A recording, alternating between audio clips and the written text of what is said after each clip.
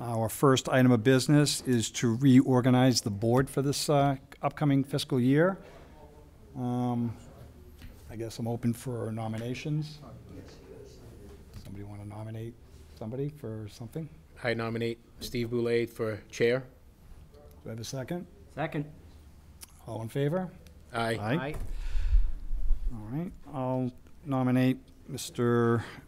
Thomas for clerk. Do I have a second? Second.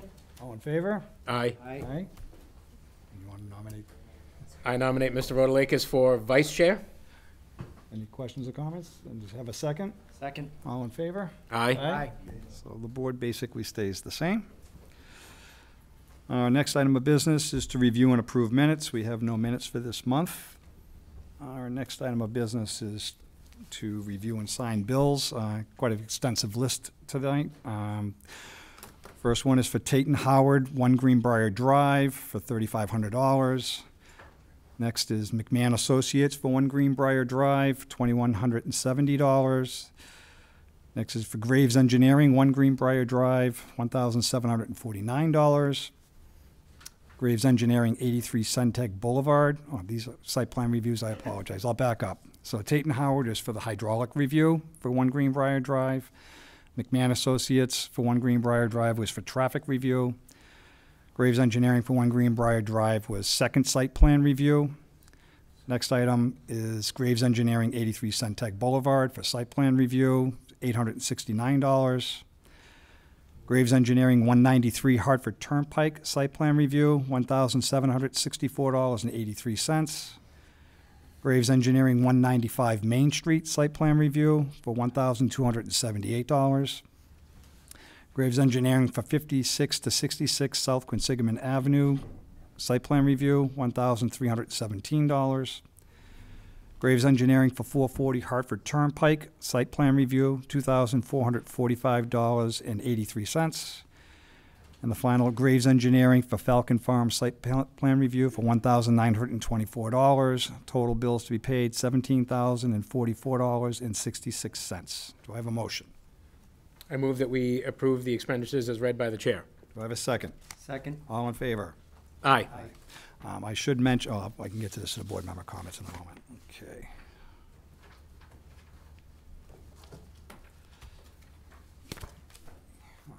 When we get to board member comments, I just would like to mention that Mr. Rotalakis is currently not here, but is expected to be here in about an hour or so. And Mr. Rao is absent tonight, and Mr. Iliadi will be sitting in on any special permits for this evening. With that, board member comments. Mr. Jerry. I have no comments this month. Thank you. Mr. Thomas. No comments this month, sir. Mr. Cahill. No comments. And other than the comment I mentioned earlier, I have no additional comments. Brings us to our first hearing. It's a new public hearing for proposed bank and retail buildings site plan approval for location 195 Main Street. Although he's not here, Mr. Rotalakis will be recusing himself from this entire hearing going forward. Mr. Thomas, could you please read the legal notice? Shrewsbury Planning Board, as the special permit granting authority, will hold a public hearing on Thursday evening, July 14th, 2022 at 7 p.m. in the Selectmen's Meeting Room at the Richard D. Carney Municipal Office Building, 100 Maple Avenue, Shrewsbury, Mass. To hear the application of Cornerstone Bank, 230 Park Avenue, Worcester, Mass. 01609, for special permit and site plan approval by the planning board to allow for the construction of a retail building and a bank. Special permit is required by the Town of Shrewsbury zoning bylaw, Section 6.c, Aquifer Protection Overlay District, and site plan approval is required by the Town of Shrewsbury zoning bylaw, Section 7.f.3. Proposed development is shown on plans entitled Site Development Plan for 195 Main Street in 9 sheets, dated June 13th, 2022, prepared by J.M. Grenier and Associates, Incorporated, 118 Turnpike Road, Suite 200, Southborough, Mass. 01772. Stamped by Todd P. Chapin, PLS, and John M. Grenier, PE. The subject property is located north of Main Street, westerly of Thessalon Drive, and consists in whole or in part of Shrewsbury Assessor's Tax Plate 20, plots 046000. A copy of the application and plans may be seen in the office of the Planning and Economic Development Department at the Richard D. Carney Municipal Office Building, 100 Maple Avenue, Shrewsbury, Mass., and on the Planning Board website. Thank you, Mr. Thomas. Would the applicant please introduce themselves? Thank you, Mr. Chairman, and members of the board. Respectfully, my name is Richard Ricker, for the record. I know you know me, but Richard Ricker and my law offices are at 11 Maple Avenue. With me tonight is Todd Talman, who's the president of Cornerstone Bank. He's sitting to my right. Also, Peter Brown, who is our Boston counsel for the ZBA appeal, which is ongoing, which I'll mention, we'll discuss a little bit, I'm sure. And John Grenier, our engineer, is here to discuss the actual plans. I'm mindful of the comments of the planning department and Graves. I won't repeat all those things because it's not necessary, obviously, but I would note that I think that we've hit most of the points. There are a couple of points that obviously John is going to be addressing. Cornerstone Bank, as you know, wants to locate in Shrewsbury for a good reason. It's a good bank. It's a good community. We all like the community. They do too. They want to be a good neighbor. They want to be a good community member. They have a great reputation in other communities. They participate. They are a community bank. They're not a large, giant bank. They are a community bank, and they play that role well. They donate to local causes. They participate in local events and causes. They want to do that here in Shrewsbury. By way of background and how we got where we are right now, we've been to the ZBA, as you know. There were 2 special permits that we needed with the ZBA. I noted in the planning comments that I was asked to discuss that background. The special permits were one for the alteration of a non-conforming setback, a building that had a non-conforming setback. It had a non-conforming setback of, I think, around 68 feet.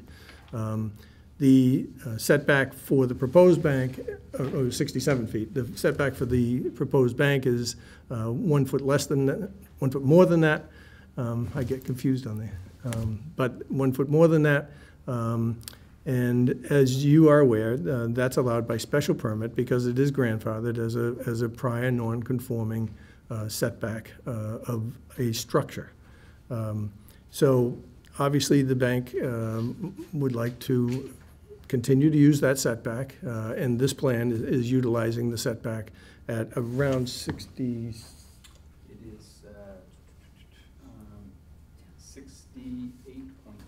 68.3 feet.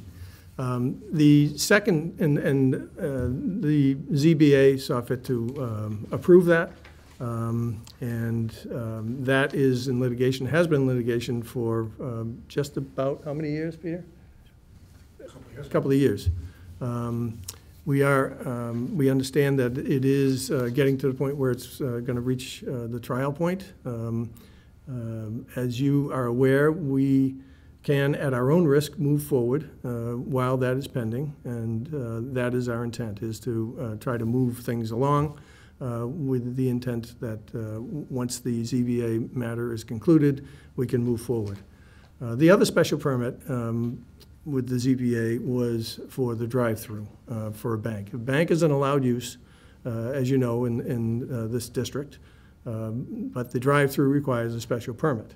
And the ZBA determined that there was no nuisance, there was no problem, there was no, basically no nuisance value whatsoever to the fact that the bank wanted what is an ancillary use anyway to a bank and what all banks want, which is a drive-through. So the ZBA did approve that, and that's the background for the ZBA action. It's 2 special permits. There were no variances. Just the special permits. So tonight we're here for obviously a site plan review and to talk about the aquifer and compliance with the aquifer district regulations. I was pleased to note the comments in the Graves report in that respect, and as I'm sure we all are. And with that, perhaps John can get into the plan. Sure.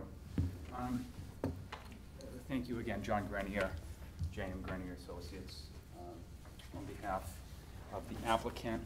I think everybody's familiar with this site. It's along Main Street on the westerly section heading towards 290. St. Vincent's has a spot on number 181 Main Street, which is just adjacent to this parcel. There is an existing structure that has been a business for a number of years on this site, so it has been traditionally a commercial use. This site is located within the limited commercial business zoning district, within the Aquifer Protection Overlay District. The criteria for the Aquifer Protection Overlay District is if you have impervious areas greater than 15% on site, you're required to recharge that water back into the ground so that you're putting water back into the aquifer. So what we are proposing, it is one structure. The connection between the bank structure, which is 1,670 square feet, located in this location. There is a covered canopy, and that's where the drive-through would be. And attached to that is another retail building, which is 6,525 square feet, located on the westerly side. There is access on the easterly side. There's a 26-foot wide entrance that is two-way. That gives access into the site. You can loop around the site, and then there is a one-way exit on the westerly side of the site in this area. So for both the bank use and the retail use, we have adequate parking between we need one space for every 250 square feet for the retail, and then the bank space that is also has parking requirements based on the number of tellers and service areas to handle customers. So with that, the total parking required for the site is 48 parking spaces, and we're providing 48 parking spaces on site. And those areas are located, there's 20 spaces along the frontage. There's another 8 spaces located on the easterly side of the bank. There's another 20 spaces located at the rear portion of the site, and then in front of the other retail space, there are another 6 parking spaces located in that area. In terms of the drive-through, we have adequate area and queuing locations for cars to queue up going through the drive-through. It would be, as most banks do, there is one drive-up window that is just adjacent to the building, so you're right at the window, and then there is a second queuing line so that you can have one other work area where you can go remotely and get serviced by the attendant at the bank. In terms of the drainage, as I had mentioned, we're required to recharge runoff into the ground if we're greater than 15%.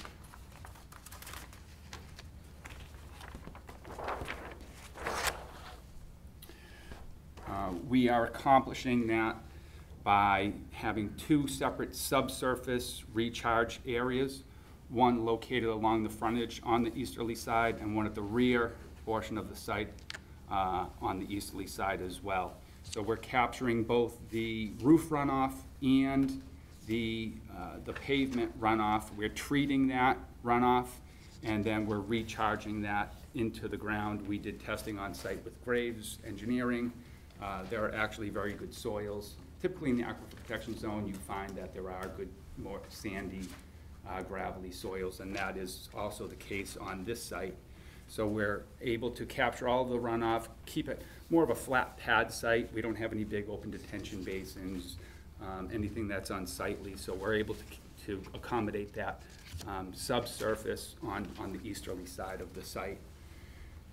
In terms of snow storage areas, we have plenty of room for snow storage. Off the front parking area, we have snow storage areas along the frontage. Off the back parking row, we have ample snow storage area off the back as well. So we have plenty of area for snow storage on site, so I don't believe there would be any need for trucking snow off-site in the event of large storm events. This project, I note, will be phased. So the first phase will be the construction of the bank portion of the building itself. The second phase would be construction of the other retail portion of the building. And right now, it's the intent to do all of the infrastructure, do all of the pavement, do all of the parking, and just leave this rectangular section that would encompass basically the limit of the curbing and the proposed westerly section of the building, and that would just be grassed for now. That would be phase 2 of the project. The timing on that, we're not sure of at this point, but we're coming in with a comprehensive plan so you see what the full build-out of the entire site is going to be. One other item that was brought up, in terms of Graves Engineering, we feel comfortable with, everything functions properly, the design is proper. In terms of the physical layout of the site, there was one comment from the fire department in this one-way exit. Right now, as you know, Main Street was recently improved a couple years ago. There's a moratorium going into Main Street. There is a 16-foot wide curb cut that exists in this location, so we were maintaining that. It was commented from the fire department that they would like to see this be a 20-foot wide curb cut, which we agree with.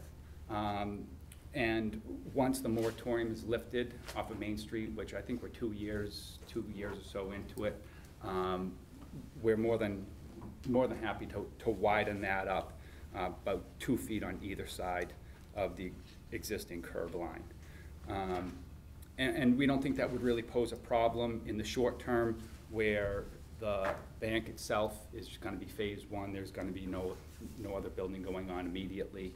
So if that would be a condition of approval, that once the moratorium is lifted, we widen that to 20 feet, I think my client would be fine with that as being a condition of approval. Landscaping, there is existing screening on the easterly portion of the site to the abutting property. There are rather large, mature evergreen pine trees located in the rear portion, and what my client is proposing for additional screening is a 6.5-foot privacy fence that would continue from the end of the existing evergreens down past the building to about I believe, this location right here. So this whole length that would be in the view corridor of the abutting property would be screened by fencing. In addition, as I said, there is existing evergreen areas right there. We are waiting for our landscape architect to finalize the landscaping interior to the site. We do have plenty of green space and green areas around the parking, so he is going to be fine-tuning a nice looking landscape plan just for the interior portions. But exterior, we feel that there is good screening, particularly to the easterly side. The grade at the rear portion goes up fairly dramatically, especially off-site. Our site is at about elevation 435, and we're at like 445 in the back corner. So there's about a 10-foot grade differential from properties to both the west and the north of the site. So we don't think there's an issue with screening from abutting properties in terms of nuisance. And this is already obviously a commercial use to the west of us. We're also waiting for a final lighting plan to be generated, but as is typical, we are going to be proposing full cutoff light fixtures, nothing that's going to spill light off onto adjacent properties. It's, I think the majority of the lighting will be off of the building, and there will be some just for security adjacent to some of the parking areas, but nothing that would be spilling off. But we'll be providing that within the next, probably by next week. We'll have both of those two plans wrapped up so that the board can review those as well. I think I covered on most of the big topics. Rich, if you have anything else to say, or if the board has any questions. If I could, Mr. Chairman, just follow up. I have two additional reports, if I could approach. Sure. Which I have emailed to the planning department today, knowing that we were going to be back. And these reports are, Yep. These reports are an additional traffic study that was done in connection with the litigation in land court in Boston, and the additional report is a noise study report, which addresses the noise factors for the neighboring properties. And I'm pleased to say that I think that they support our contention that the noise factor is minimal at best. Most of the noise down there on Main Street is from the traffic. And it's that background traffic noise that is what they say it pretty much drowns out just about everything down there. So the effect of the drive-through in that respect is minimal, according to that report. I would also point out that the elevations that you have for the buildings are a slightly smaller footprint than what was approved at the Zoning Board of Appeals, and quite a bit shorter. They don't have the height of the original approval. We went from, I think, 32 feet in the tower down to about 19 feet. This was all to try to address the concerns of the neighbors. It also affects the branding of Cornerstone. It affects what they do in the future. So it was a fairly significant move on their part to do that, because they'd already built other banks, as you can imagine. So we ran that by the building department and planning as far as whether we need to go back to the ZBA, and the determination was that we do not, because it's a smaller footprint and less height. So therefore, the decision of the ZBA stands. And if you have any questions, we'd be pleased to answer them. Sure. I actually have a couple of questions. So obviously, in whatever decision is mentioned, as you mentioned, the ZBA decision, ZBA decisions that you've already been granted will be placed in that. Yes. Right. So depending on how the land court goes, that'll take care of that, right? Yes. Question about the second exit being widened after the moratorium. And this is just a question, so don't get freaked out, okay? Just because you got reelected. So you're not planning on building the retail space immediately. Not immediately, but So the condition that was proposed by Mr. Grenier was that you would come back and do a site plan adjustment at that point when the moratorium is over to extend that road to the recommended. well, we're hoping that your decision can address that. We're hoping that your decision can say when the moratorium is over, the 5-year moratorium on work on Main Street, that you would expect us to widen that entrance at that time without coming back for a modification. So you anticipate that the structure will be built inside of that moratorium? I would anticipate that it would be. I wouldn't expect otherwise. Okay, so do you have some sort of a plan that addresses maybe the safety concerns that the fire department has relative to the width? Well, John, do you want to address that? I can have a conversation with the deputy chief and see if there's anything that we could do in the interim. Maybe not install curbing right away, so they still have the ability to drive a little bit wider if necessary without hitting the curb. There's a few options I think that we can discuss with them and just Again, make sure that I think they're that's on what- the same page. It was Yeah. more of informative for myself Yeah. to understand what could potentially be done in the future should, Right. you know, everything go the Right. way they expect. Our plans have all been geared towards the full build-out. So what you see is what you get. It's the full build-out that we're talking about. We have just determined, or the bank has determined, that they want to phase it and get the bank up and running, and then see how the site works, and then move forward with the retail after that, so. Okay. The only other question I have, so I agree that the fencing along we'll call it the easterly side of the property as I look at the plan, That is as recommended in the Would- noise study. would certainly help with the light, because this is going to have a lot of potential vehicles going through. I don't see where the structure and the backside, where 5 Dana Road is. I know you mentioned that there's like 10-foot elevation change, but how far away? I'm just concerned, the light noise, because the traffic is going to be flowing directly towards that space, and should there potentially be a fence back there to help offset that too? I know that the short answer is, I believe it's quite a ways away, what the exact footage It is. is quite a bit of woods back there. Okay. And there is a grade, I've spoken to Mike Gregory about that, and we're gonna do a walkthrough up there. And his concern mostly is, in fact, I know he's watching tonight, and he said that he was fine with the proposal. But his concern is cleaning up those woods, because there's a lot of trash back there, and he wanted to clean them up. And of course, Todd and I've discussed it, and that's obviously doable. Well, he wants us to clean up the woods, and there is a sizable amount of woodland back there. Okay, thank you. Mr. Jerry, you have any questions?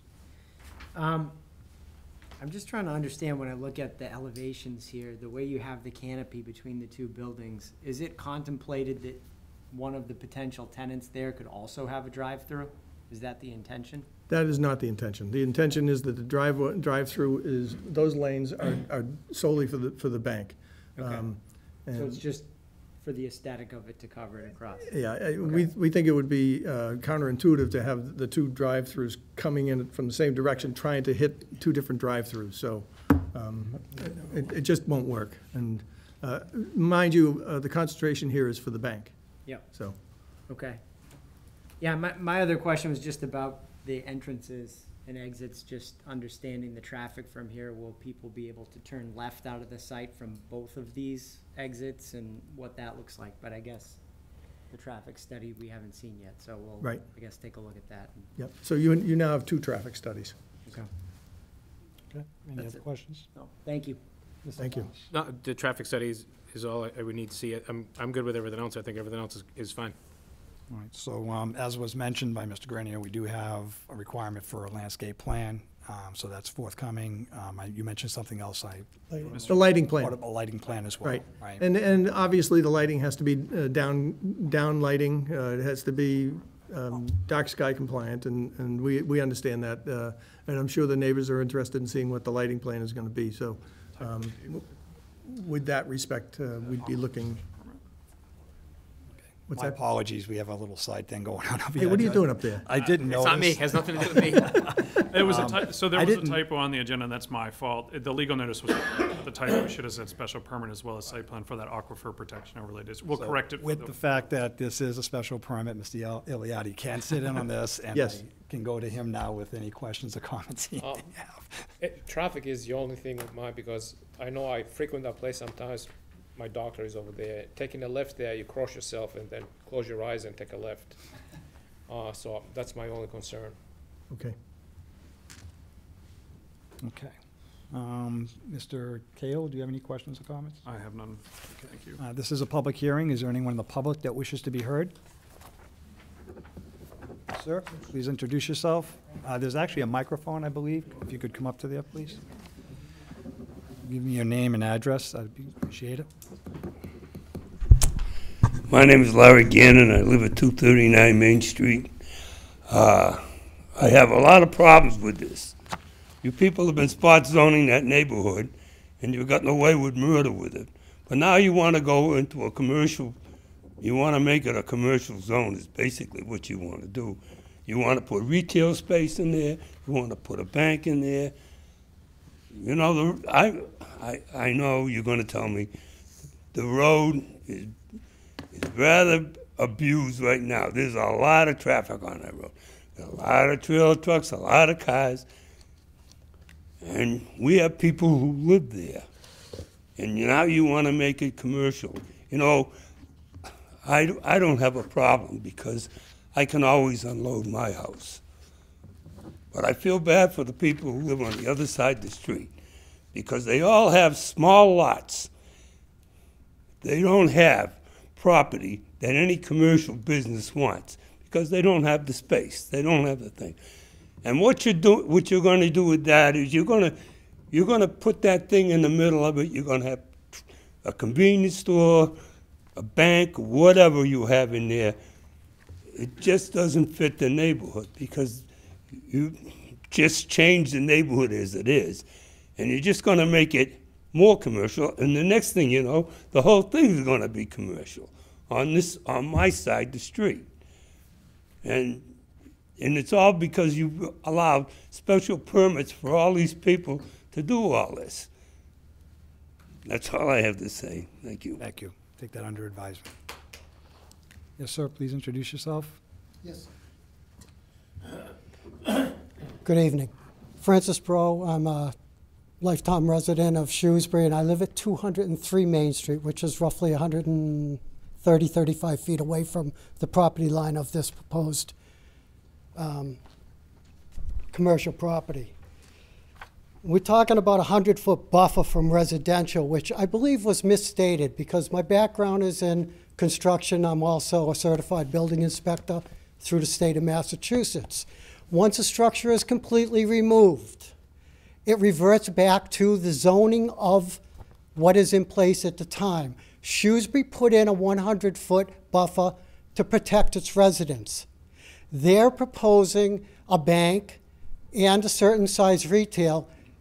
We had talked to them about reducing the size. They agreed, but then the lawyer left and a new lawyer took over, and that was rescinded.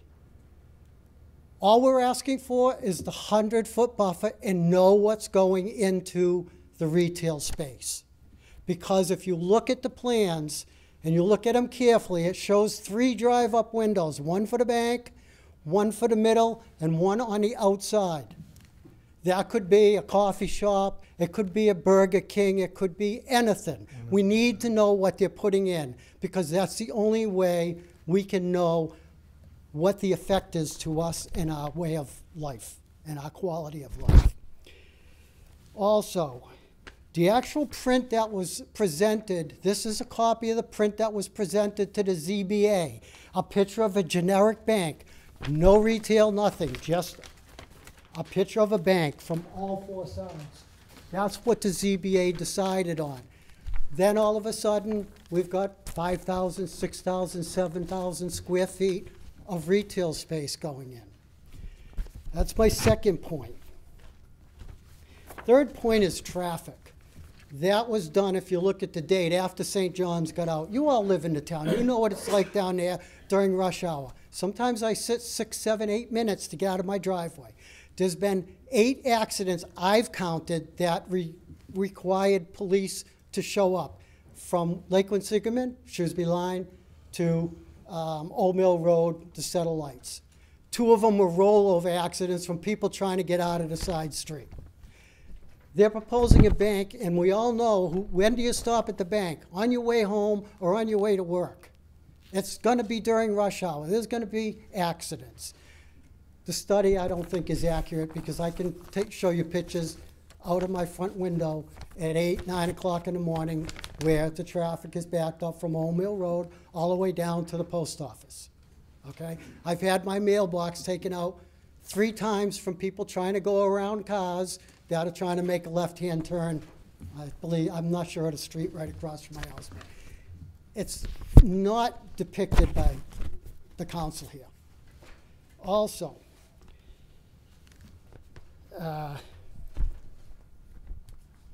hours of operation.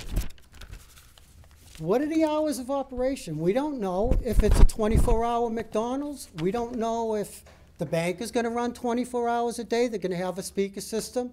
We have somebody that's, you know, a few feet away, gonna listen to that speaker all night out their bedroom window. There's no reason they can't reduce their commercial property, take the hit, and stay 100 feet away. Give her a buffer zone. She's lived there her whole life. There was a house with 2 people that used it as an office. They went in at 9 in the morning, they left at 5 in the afternoon. That's light commercial, not commercial, bank, fast food, or whatever's going in there, which nobody will say, because they say, well, we don't know. Well, why do you put drive-up windows? If it's a dress shop, they're not gonna use a drive-up window. That's, you know, the prints are here, and you should make note of that it shows drive-up windows there.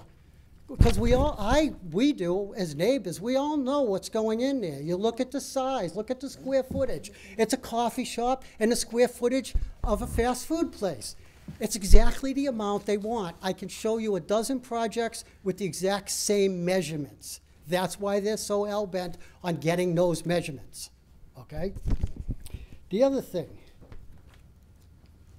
but lighting and sound. It may not be obnoxious during the day, I agree. But how about 2 o'clock in the morning when somebody pulls up with their boombox playing in the convertible down 5 feet from her, or 15 feet from her window, and goes up to the drive-up window? Or they go for fast food at 2 o'clock in the morning when the bars are closing, or midnight. It's gonna be a nuisance, and it's gonna be more detrimental than what was there, obviously. And that's written right into the code. It can't be more detrimental, and it can't cause harm to people's quality of life. Drainage. This is a good one. Their whole lot pitches to the east, okay? If you look at the maps, the overlay for this property, that whole area in the back behind my house, behind Mrs. Arizzi's house, and a portion of this house is a flood zone.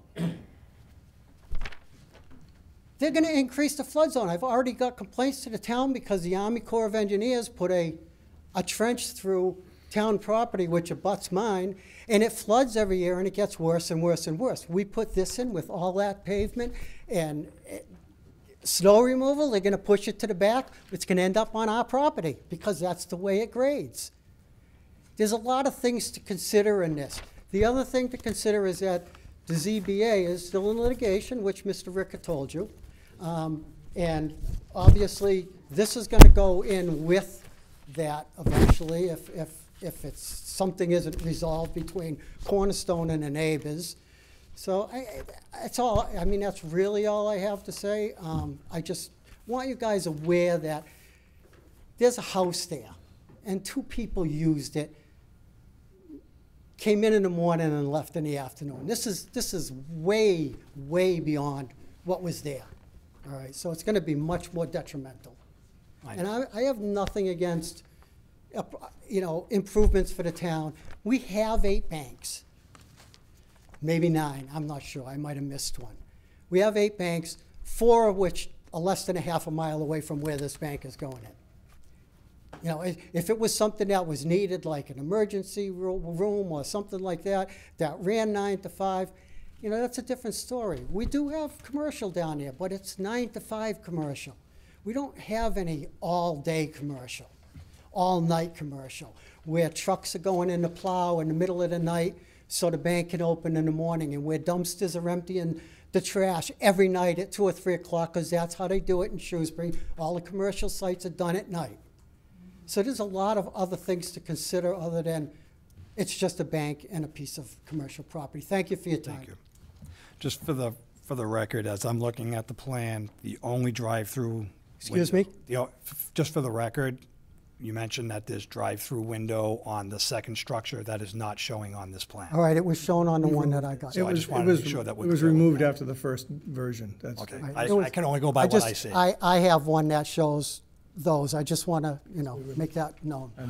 Also, just, I'm not going to address everything, but the drive-in establishment, so if they were to come back to change that retail to be a drive-in, to Tim's point, They would require another special permit from this planning board and have to come back. That's correct, So yes. And we're aware of that. that wouldn't be covered by this one, because that's not what they're asking for. That's correct. Just so you know, everyone else knows. So I'm just I going by what I I had understand your for information. concerns, and we'll, Thank you. and we'll take that all into consideration as we continue to think about this site plan. Is there anyone else in the audience who wishes to be heard? Good evening, Howard Potash. I'm an attorney at 390 Main Street, Worcester, and I represent Vincenza Arizzi, who lives at 199 Main Street in Shrewsbury. I did draw up, if you wanted, a memorandum of her objections, which I like to give you, if I could come forward. Sure thing. And I have several copies of it from members, if you would want them.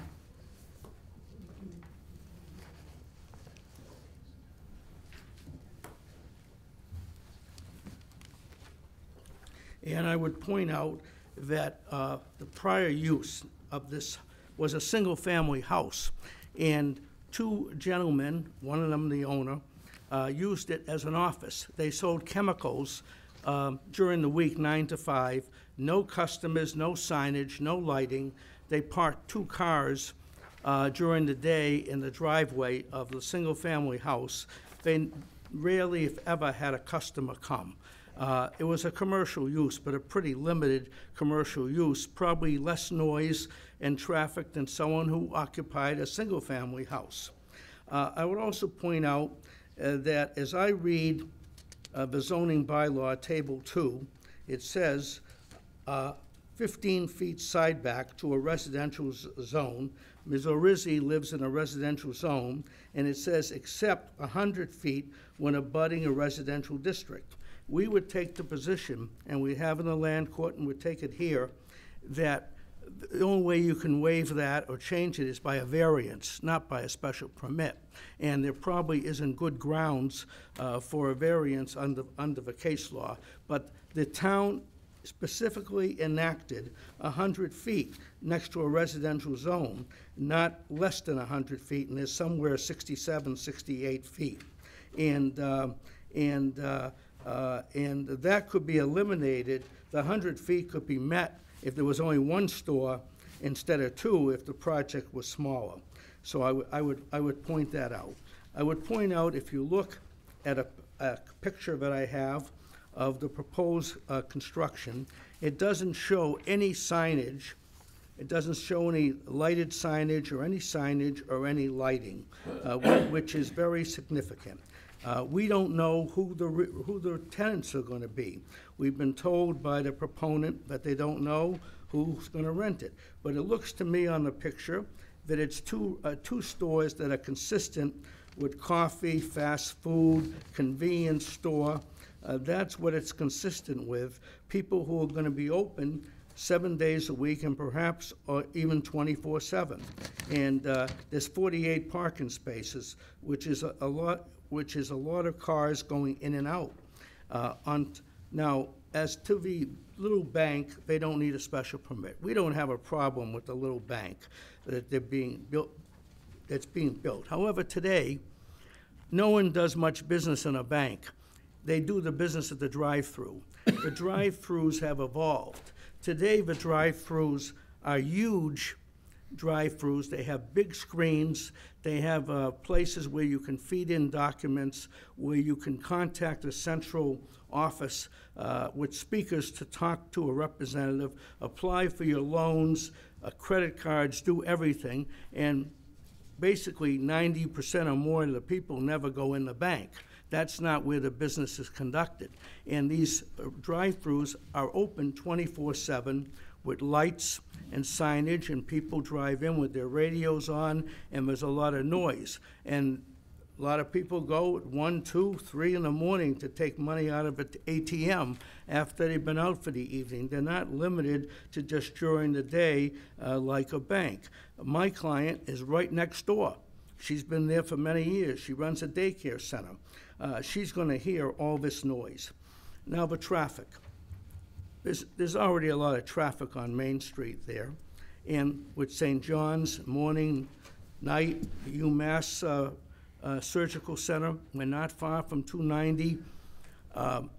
all these cars coming in, we don't know what the retail people are gonna be, but assuming there's gonna be something connected with food or convenience, there's gonna be a lot of people making right turns and left turns, and we believe that the traffic is gonna back up to 290 both ways, and at peak times, it's gonna be when school is getting out and evening home, people going home, there's gonna be considerable traffic. People go to food places all hours of the night and late at night, and that's gonna create noise and rubbish and high traffic, which is gonna diminish my client's peaceful enjoyment of her property. She's been there for years. We don't believe the traffic report, with all respect to Mr. Grenier, is adequate, because you can't give a good traffic opinion unless you know who the retail occupants are and what kind of business they're in. They claim, Cornerstone, they don't know who they're gonna rent to. Well, how can you know what the traffic's gonna be? If you rent it to a dress shop, you're not gonna have much traffic, or a real estate broker. There's some brokers on that street, or a medical office, or a dental office. So we don't know. It looks to me like two stores that the configuration is for a convenience store, fast food, coffee, pizza. And those are the people who are interested in renting next to a bank. There's a project in Worcester on Shrewsbury Street with a McDonald's next to a bank. Fidelity Bank next door is a McDonald's. And there's numerous other projects. I believe there's one in Webster. That's what banks do, because they want to get the highest rent, and food places are the ones who pay the highest rent. Now, I would point out that on the special permit, the two special permits that I was not involved in yet, but I listened to the hearing, a picture, as Mr. Brolt pointed out, a picture was given of a building that the ZBA based their approval on a building. Can I That stop is you on the not any, ZBA? that building bears Excuse no me, sir. resemblance to what's being built Excuse here me, sir. today. The ZBA decision is nothing in our I know purview, that. so I I just- understand I you just- giving us background, but we already understand the We- ZBA. I just point that out. And its drainage, we believe the drainage is inadequate, because the trees and grass are coming out. There's a lot of water in that area, and we believe that there's gonna be more runoff onto the Arizzi property, and in the winter, it's gonna freeze, and it's gonna create a hazard. There's now gonna be 58% pavement, and as opposed to all the grass and trees that were there that absorbed water. So based upon the memorandum, and my client would substantially oppose the site plan as it's being built. She lives in a residential neighborhood, residential zone, and she has the right, believes she has the right to rely on that. And there'll be a substantial diminishment of the value of her house, and interference with her peaceful enjoyment if this project goes forward as proposed. Thank you very much. Thank you. Thank you.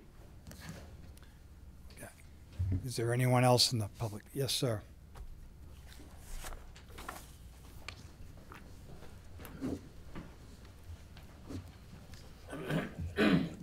You know, because of what they want to do, they're going to change the whole aspect of that street. They're going to change that into a commercial space, a commercial area.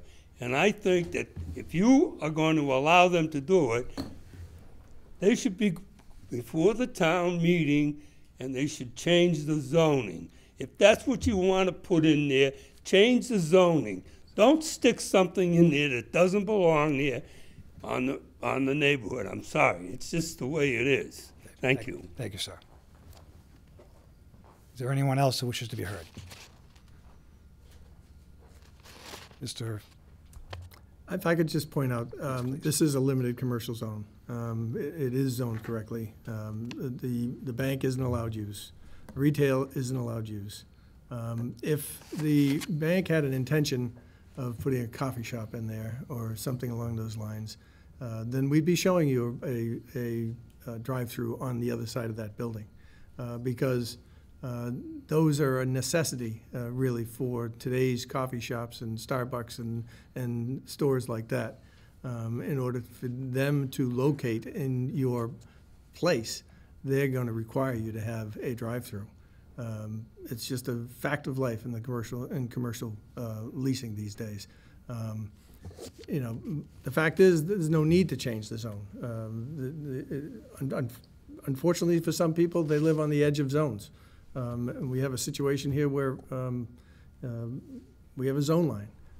This is properly zoned, and it is as of right in terms of a bank. I would suggest again respectfully that the drive-through, you know, you'll have a chance to review the noise and the traffic reports. I respectfully suggest to you that this is a minimal effect whatsoever. I would like to ask Peter Brown if he wants to address a couple of the issues that council raised. He is the counsel that has been dealing with Mr. Potash in the Boston litigation, so. Okay, as long as we're not going to get into a ZBA discussion about what's No. going on. Okay, thank you, please. I'll be very brief. Peter Brown, Brown Legal, and we represent Cornerstone Bank in the ZBA litigation that was filed in 2020 and is still pending in the land court. Just very briefly, you have the traffic report that was submitted in June of 2021 by Cornerstone Bank as part of that litigation, which further confirms the finding of the ZBA of minimal, in fact, no noise impact at all, in particular because of the plan of Cornerstone Bank to put in part of that screening, that 6.5-foot wall that will keep all of the noise within all of the registered levels. You also have the traffic report from McMahon as well, in addition to Mr. Grenier's report. The plaintiffs in that case, Mr. Rizzi and Mr. and Mrs. Briault, were given the opportunity by September of 2021 to hire and file any expert rebuttal reports that they might have. It's not even rebuttal reports because it's their report, to go and show that we're wrong, that there is this major impact on noise, that there is this major impact on traffic, and there has not been.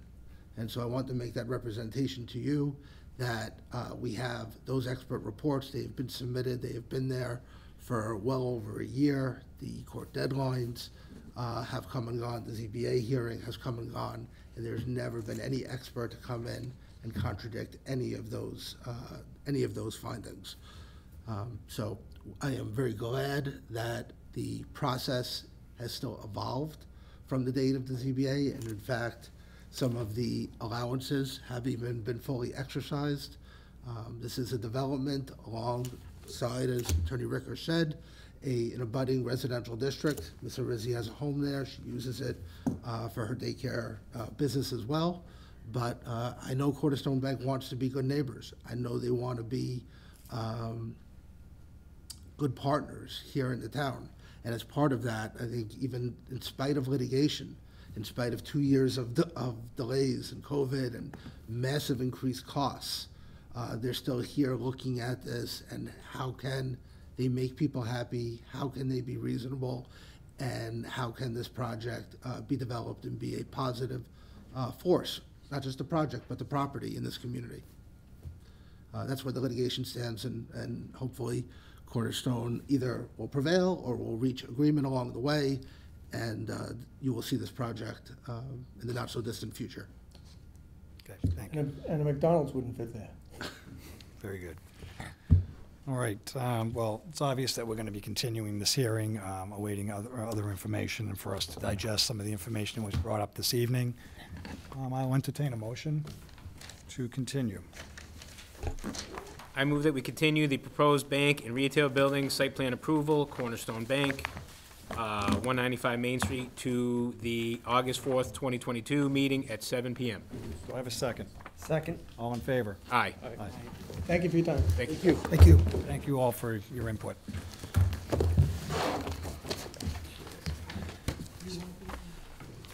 Next item of business is, One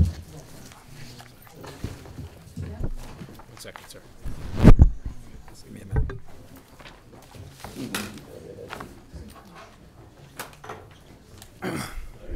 Okay. Our next item of business is a new public hearing for a proposed warehouse and distribution facility, site plan approval.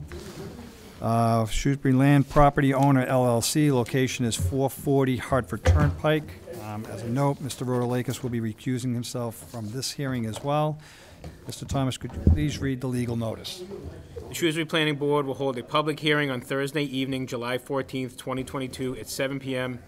in the Selectmen's Hearing Room at the Richard D. Carney Municipal Office Building, 100 Maple Avenue, to hear the application of Shrewsbury Land Property Owner LLC, 133 Pearl Street, Boston, Mass. 02110, as required by the Town of Shrewsbury zoning bylaw, Section 7F3, for site plan approval by the Planning Board to allow the construction of an industrial building for warehousing and distribution.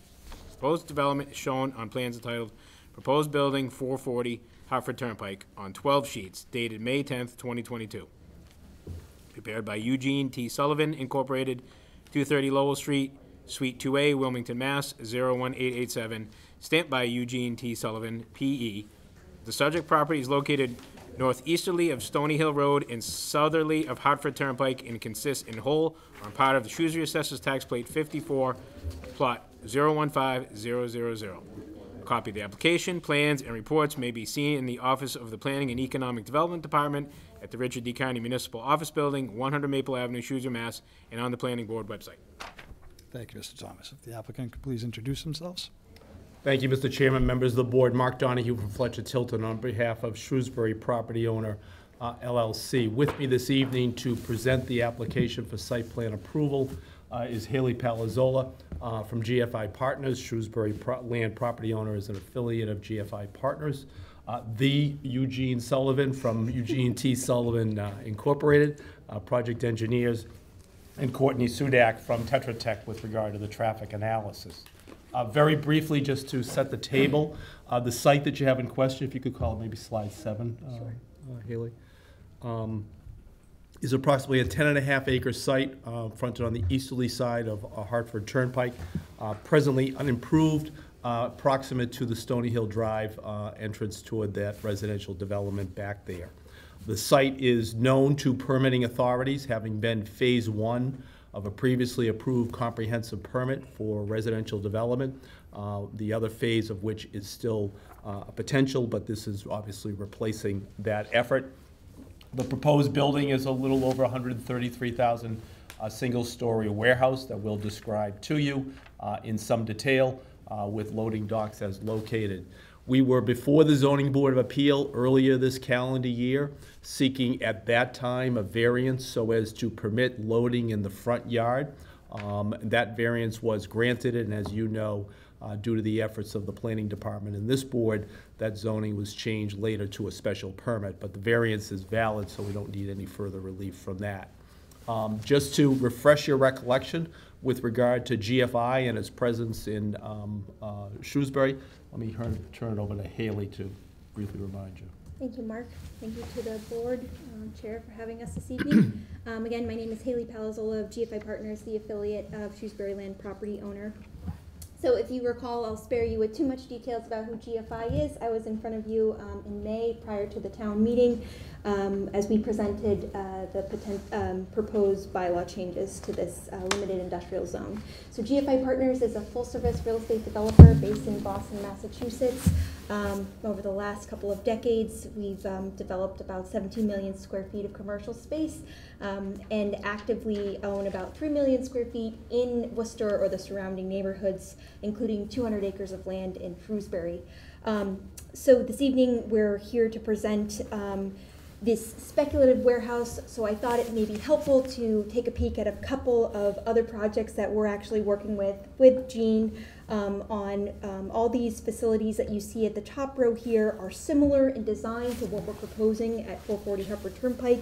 Single-story general warehouse that could attract, types of users that are similar to these: light manufacturing, light assembly. So then, again, this is not your last mile distribution facility or truck terminal of any sort. We see loading on a single side, 36 clear, but when I get to the details, I'll turn that over to Gene Sullivan. The bottom row here is just a couple of examples of other larger facilities that GFI is currently either permitting or actively constructing at this time. So with that, if there's not any other questions about GFI, I'm going to go ahead and turn it over to Gene Sullivan, the project engineer, to go through the site plan here. You want me to go to the existing conditions too? Sure, yeah. Good evening, Mr. Chairman and other board members. My name is Gene Sullivan, for the record. I'm the project engineer, and I'll give you a little background on the site and what we're hoping to do with it through this permitting authority. I'll reference the plan by top, bottom, left, and right instead of east, north, and west. It's as Mark said, it's about a 10.5 acre site in a limited industrial zoning district. It's at the corner of Stony Hill Road and Hartford Turnpike. From the right-hand side of the property to the left-hand side, there's about 50 or 60 feet of grade, so it's a significant terrain adjustment to deal with. And there are some existing wetlands. In the bottom left-hand corner, there are two different wetland bodies labeled BVW1 or A and B. 1A, 1B. We have applied for a notice of intent with the Conservation Commission and appeared in front of them back on June 21st. Really what came out of that hearing was we were going to have a peer review of our wetland line, but they didn't really have any substantial issues with our plan or our methodologies. Haley, if you could go to the next plan, we'll explain what our development's all about. Different than previous property developments proposed here, we are proposing a single access off of Hartford Turnpike. It will have a right turn lane in and right turn lane out. It's about in the middle of our property line, or our property. Hence, we're, in general, we're taking the hill and knocking down the high part and pushing in the low part and meeting it in the middle, which is where our driveway is located and makes the most sense in terms of construction methods and costs related to that. So there's a single access in. There's loading all on the, say, the top side of the building facing Hartford Turnpike, and then on the left-hand side, we have 100-car passenger vehicles for the office and warehouse workers. Additionally, we have full circulation around the building with a fire access lane coming on the left or the right side around back and circulating all the way around. That would be a grass paved system. I don't know if you're familiar with that or not, but it's not pavement. It's a membrane that puts down with stones and they grass over the top of it, so it does leach in the ground. It's a porous material that is suitable to handle fire equipment. We use that in a lot of different communities. We have planned for, in that purple area, small office space. We tend to see about 5,000 square feet of office space for, to support shipping or small office areas to run their business operations. That's pretty typical of what we're finding in these businesses. Probably go next to the drainage and utilities plan. Sorry. That's okay, that's fine. So what we've done on this property, there's quite a few retaining walls. I should have pointed that out as well. They're kind of following the fire lane because we are down in the hole.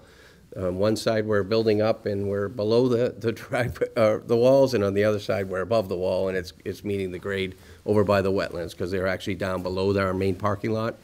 But what we've done is had a series of, this building will have a slope heading towards Hartford Turnpike and towards the rear, so a ridge down the middle.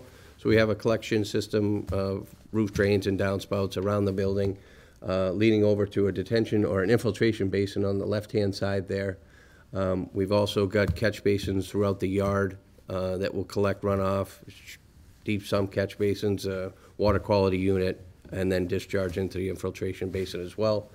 We've been able to design the basin to infiltrate, but also attenuate rates and flows so that everything's less than what it is currently and treated properly in accordance with Mass DEP standards, stormwater standards.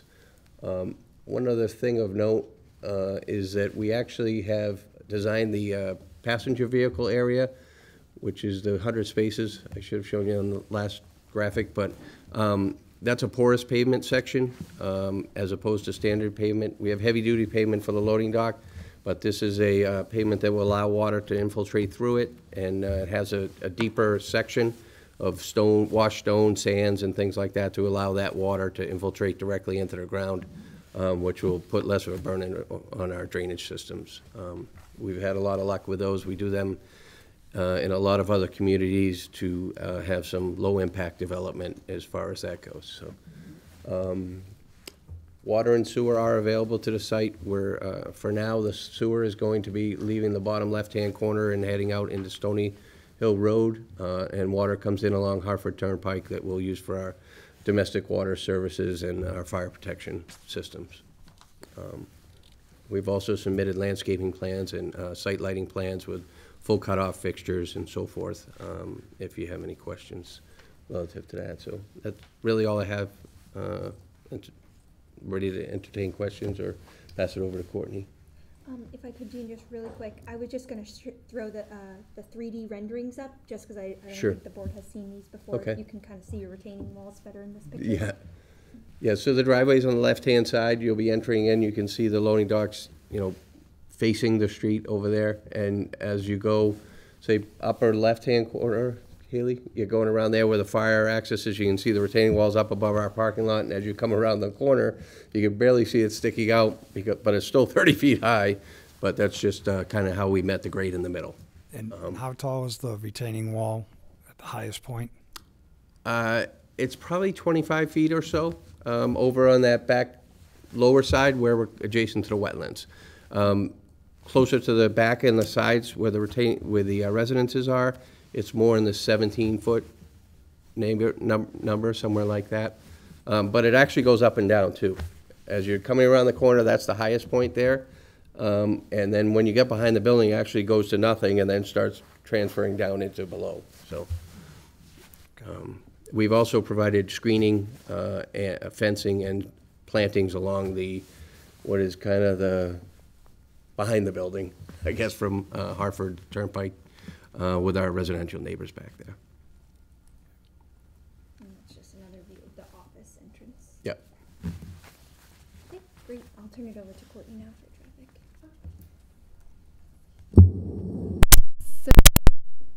For the record, Courtney Sudak with Tetra Tech. We're the traffic consultants for the project. I have a slide here if you want to zoom in a little more. Thanks. So we met with DOT and staff from the town at a scoping session in December to go over what DOT and the town planner would like to see for the traffic study, since this was already reviewed for a higher traffic generator back in 2016. So what we were scoped for was the two intersections that you see here, the two Stony Hill Road intersections along Route 20, as well as the site driveway. Through discussions with DOT about the site access, DOT was adamant that right in, right out only on Route 20 was the access that they would likely approve. So the applicant has restricted access, even though they did want full access. It is now right in, right out only, no access on Stony Hill Road. If you recall from the Point at Hills Farm project that was previously approved, there was an emergency access only driveway on Stony Hill Road. So this is just purely access on Route 20. Route 20 is Mass DOT jurisdiction all the way through the study area. And we also looked at crash history. We went as far back as 3 years before the pandemic began, since there wasn't as much traffic in the last couple of years, to make sure that we had a good basis for the crash analysis. And the crash rates were significantly below the Mass DOT statewide and district-wide averages at both intersections and along the roadway segment between the two intersections for the 5 years of crash data that we analyzed. So if you go to the next slide. So unfortunately, because of the pandemic, it really didn't make sense to collect new traffic data. So we discussed this at length with DOT, and they were very comfortable with us using the data that we collected back in 2014 for the Pointed Hills Farm project, adding in some developments that, or considering potential developments that had been constructed since then, as well as using a background growth rate to estimate from 2014 up to 2021. And then we added in several background development projects that are planned or approved or under construction based on consultation with the town planner to generate out 7 years in the future. So first, the existing traffic volumes are shown here. And you can see that we only looked at AM and PM because those are the typical peak hours looked at for warehouse development. And then if you go to the next slide, Haley. So we projected out 7 years in the future with numerous background projects, and then we took a look at this specific project. So as Haley mentioned, as of now, this project is anticipated to be a typical warehouse. So we used industry standard trip rates published by ITE for the approximately 134,000 square feet of space. The newer trip generation rates published by ITE last year now allow us to separate out the heavy vehicle traffic for warehouse use. Before, it used to just be that you could only get the total traffic, so that's convenient. So you can see during the peak hours, there's only a nominal amount of actual, tractor trailers or single unit vehicles. In total, it's about one additional vehicle every 3 to 4 minutes. So if you go to the next slide. So we wanted to compare this to what was previously proposed as part of the Pointed Hills Farm development back in 2015, which you may recall was 180 multifamily units at that time. The project was ultimately approved for 156 multifamily units, and that generated more than an additional vehicle trip per minute. When you compare that to what the applicant is currently proposing, there is a significant decrease in peak hour trips, but particularly the weekday daily trips. You can see that gets reduced by almost 1,000 vehicles per day. So definitely a significantly less traffic impacts than what was previously approved by the board. Let's go to the next slide. Obviously, with this being a right-in, right-out driveway, the trip distribution is really simple. 100% of the traffic will have to enter from Route 20 from the west, and they'll have to exit to the east. Next slide, please. When you apply that to the trip generation, this slide just provides you what those actual numbers would be. So you can see there's only a handful of trips going past the Stony Hill Road driveways during the peak hours, and then it would be even less during the off-peak hours. Next slide, please. And then for reference, these are the build traffic volumes. When you add the future projections out to 2029 with all of the background development projects that we accounted for, as well as the general background growth rate and our project, that gives you the build. Next slide, please. So then DOT did want us to update the capacity analyses at the study intersections. Even though it's significantly less traffic, they just wanted us to document it.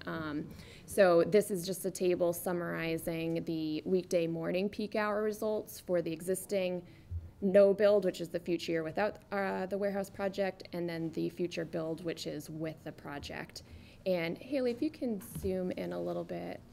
So you can see that the impact due to the project is negligible. There's very little change in the volume to capacity ratio going from no build to build at Stony Hill Road West. And then at Stony Hill Road East, if you scroll down a little bit, you can see that intersection operates at level of service C or better. And then we also looked at the PM peak hour. If you go to the next slide. And the same thing, the impacts from the project are negligible, hardly any change to the volume to capacity ratio. And as I mentioned before, because under this application, there'll be only one driveway it'll be right in, right out on Route 20, and no traffic on Stony Hill Road. We're not adding to that side street delay. Next slide, please. And to make sure that the site driveway it follows AASHTO criteria for site distance. AASHTO is the industry standard. We looked at the design speed, which is 45 miles per hour. And we also looked at the observed 85th percentile travel speeds back from when we collected ATR data as part of the Point at Hills Farm project. You can see that the 85th percentile travel speed is 55. The posted speed limit used to be higher. In the last few years, DOT reduced it to 45, which should make things safer than they were before. But there's plenty of sight distance. You know, it's more than 600 feet in each direction. Right now, we are having DOT review the driveway location, so there may be some minor, slight modifications, you know, based on some minor comments they might have. And Gene will update the plans accordingly. But for right now, we've, we've given them what the big ask, which was the driveway restriction. I'm happy to answer questions, or Haley, if you want to wrap it up. I think we're all ready. Yeah, that's it for the presentation. So we're obviously glad to answer any questions. We will be asking to continue so we can make some modifications based upon the July 1st comments received from the planning staff and the July 6th comments from Graves. As Gene indicated, we're going to the Conservation Commission. So we'd like an opportunity to update all of that and bring it back to you ultimately, but we're glad to answer any questions this evening in any event. Okay. Mr. Jerry. First, I guess a question, because I'm not familiar with this grass paving system, but can that be plowed for snow? Yes, And is your intention, obviously, to keep that clear? it has to stay clear, absolutely. Right. And I guess just following on that, I'm just a little, I guess, concerned about where the snow storage is on site, given the volume that you're going to be plowing here. So I assume the bulk of it's going to be trucked. And There'll be, a lot of it's gonna be towards the front along our frontage, and whatever remains over that will have to be Right, I trucked. think the right turn only mitigates some of that, but, Yep. okay. That was my only comment. Mr. Thomas? Thank you. You're welcome. I just have a comment that I think it's a much better use for what was proposed there before. That's a low bar. I think this fits a little better. I agree with Mr. Jerry about the snow storage, but other than that, I'm comfortable with it, with everything else right now. We have to see what conservation says, obviously, but I don't have any other further questions or comments. We did get 3 or 4 memos between engineering, the town planner, Graves. We had a meeting with conservation, and there really isn't anything in there that we're concerned about. As a matter of fact, I've responded to 90% of them already. Okay. So just to give you a little comfort with that, it's. Thank you. I got just a couple of questions. So you mentioned that where the employee parking is, not necessarily the hard pavement area, that is a design for water to flow through. Correct. You probably saw in Graves Engineering's comments the fact that there's a water issue on Stony Hill, and that there's probably going to be some improvements going to need to happen around there. Is that something that you're amenable? Yeah, that's kind of the only loose end we have in the comments. You see that in a couple different memos, the town engineers as well. I have some ideas on how to do it. I saw what they did before. I mean, the culvert under the road's great, but I think I have a better idea on how to capture it. First, and really, our property's gonna do 90% of the work. Our slope across is what's causing a lot of the problem in the runoff, right? Well, all that's gonna be contained by our development. It'll be routed into the pond. So we're talking a very small amount of area that can contribute towards that going forward. But it's still gonna slope on that side along the road, and we'll handle that with him. Okay, and the only other comment I have, and I didn't have a lot of time to really drill into these plans. I've only been around for the last couple of days. The retaining wall, is this abutting a residential area, or where on that tall part of the retaining wall? What is?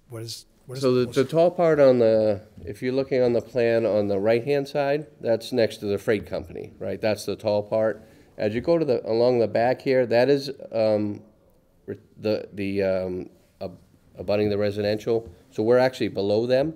Okay. So that wall's in the middle, it's kind of zero, like I said, and it's going up that way or to about 15 feet at the bottom right-hand corner. And by the time you get to the bottom left-hand corner, we're up above and it drops off down in there. So it's only retaining wall on the backside for about half, but we did put a fence along the whole rear property line. My only concern is we've been experiencing issues with retaining walls in the community for the last couple of years. Okay. And I'm not sure if this one's going to need to have a structural engineer. They were over 4 feet. They're required to be designed by a structural engineer, by Right. code. So this, I'll remind the board that this board's been asking every project with said retaining walls for those details to be submitted now for geotechnical peer review. So for consistency's sake, I think I recommend to this board that they request the same detailed plans. Up front, okay. And we'll send them out to our geotechnical peer reviewer. So, Okay, thank you. yeah. Other than that, I agree with Mr. Thomas. It's definitely a much better, I mean, there's only one other comment I have is you have some of the docks or entrances are very close to where the entrance and exit is. So for traffic flow there with the trucks is, So we've done auto turn, I've done auto turn in there. That's 150 feet. could you, I know we've done it with fire trucks. Yep. Could you have something provided Yep. to us to show that as well, please? Yep, I've already done it, so it's happy to pass it along. And as far as that grass emergency exit area, I did not get a chance to read the fire department. The fire department was okay with that? They asked me to prove to them that it's acceptable as a method of support, but that's not a problem. Okay, so you'll provide? Yep, we'll provide a cut sheet and show them all that. Okay. Sure. Very good. Other than that, anybody else have any questions? Nope. Okay, this is a public hearing. Is there anyone in the public that wishes to be heard? Not seeing any hands raised. It's obviously we have to continue this hearing, so I'll entertain a motion to continue the hearing. May I suggest that, so to give us the time and also finish with Concon, that we actually go to your September meeting? Sure. What's the date for September, Brent? Let me just look. September 1st is posted. Is it the 1st? Yep. It's the 1st. Yes. Attorney Donahue is correct. It's September 1st. I move that we continue the proposed warehouse and distribution facility, site plan approval, Shrewsbury Land Property Owner LLC, new public hearing to our September 1st, 2022 meeting at 7 PM. Do I have a second? Second. All in favor? Aye. Thank you very much. Thank you. Thank you.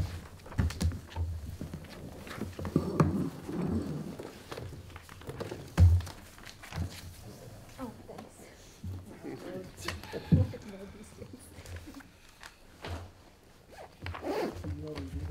Okay, our next public hearing is for a proposed gas station, car wash, convenience store, and bank site plan approval and special permit. It's a new public hearing for location 193 Hartford Turnpike. Again, Mr. Rotalakis will be recusing himself from this hearing as well. Mr. Thomas, could you please read the public notice? Shrewsbury Planning Board, as a special permit granting authority, will hold a public hearing on Thursday evening, July 14th, 2022, at 7 PM in the Selectmen's Hearing Room at the Richard D. Carney Municipal Office Building, 100 Maple Avenue, to hear the application of Oceanti Group LLC, 1140 Reservoir Avenue, Cranston, Rhode Island, 02920, as required by the Town of Shrewsbury zoning bylaw, Section 7F3 and Section 6, Table 1, for site plan approval and special permit by the Planning Board to allow for the construction of a car wash, gas station, convenience store, and bank with a drive-in service. The proposed development is shown on plans entitled Proposed Site Plan Documents on 23 sheets dated April 29th, 2022, revised on May 31st, 2022, and on May 31st, 2022, prepared by Bowler Engineering, 352 Turnpike Road, Southborough, Mass. 01772. The subject property is located easterly of Lake Street and northerly of Hartford Turnpike and consists in whole or in part of the Shrewsbury Assessors Tax Plate 52, Plot 125000. Copy of the application, plans, and reports may be seen in the Office of the Planning and Economic Development Department at the Richard D. Carney Municipal Office Building, 100 Maple Avenue, Shrewsbury, Mass., and on the Planning Board website. Thank you, Mr. Thomas. I did receive a letter asking for a continuation of this hearing until the September 1st, 2022 Planning Board meeting. September 1st or August 4th This one says to September 1st. as well? Okay. Yes. If anyone doesn't have any objections to that, I'll entertain a motion to just continue the hearing. Anyone have? Have any questions or comments? No issue with that. I move that we continue the proposed gas station, car wash, convenience store, and bank site plan approval and special permit, Pro Cienti Group LLC, new public hearing at 193 Hartford Turnpike to our September 1st, 2022 meeting at 7 PM. Do I have a second? Second. All in favor? Aye. Okay. Our next public hearing is a continued public hearing for Falcon Farms 9-lot subdivisions, definitive subdivision, location 581, 583, 587 South Street, and is the applicant present? Yes. I believe we need Mr. Rotalakis. Oh, Mr. Rotalakis can sit in on this one. He is here. I'm here. He's I'm Dave. here. Waiting for you guys. Steve's been dragging his feet. Oh, by the way, you're vice chair for this year, too, just so you know. Thank you. I appreciate that. Okay. Good evening. For the record, my name is Imad Zurain from Develop Zurain, a civil engineer. With me, Rashid Sheikh, the applicant. Just give you an update where we are at this point. The last conservation hearing, we've received the order of condition. I think on the 21st was that hearing. As far as the reviews, there was the last one minor comment from Graves, which is adding an invert to the plan, and we think we could just add that to the Mylars at the end. Just like one invert for a drain pipe. So the only really outstanding issue was the GZA review of the retaining wall, which we've submitted about 2 weeks ago. We submitted the plans of the design for the segmental walls, and we've received the comments, I believe, yesterday. Since then, we've given to the engineer, and we've got responses back. We forward to Bernie. We think they're all pretty much. They were asking for just additional information. So other than that, I think we hope we could close the meeting and maybe condition satisfying GZA with the requested information, and then adding the invert to the plan for Graves. Very good. So we are. Okay. Thank you. Any questions or comments from the board at this time? Mr. Jerry. I have none. Mr. Rotalakis. Did we get the GZA report? So, Mr. Chairman, I received it at 4:30 today, so it's on the Google Drive. It's been sent to GZA already for their final comment back. So I literally just received it. I don't know. I don't even think I had a chance to print it for you. Oh, wasn't it? No, it wasn't. No, so I just, like I said, I just received it at the end of the day.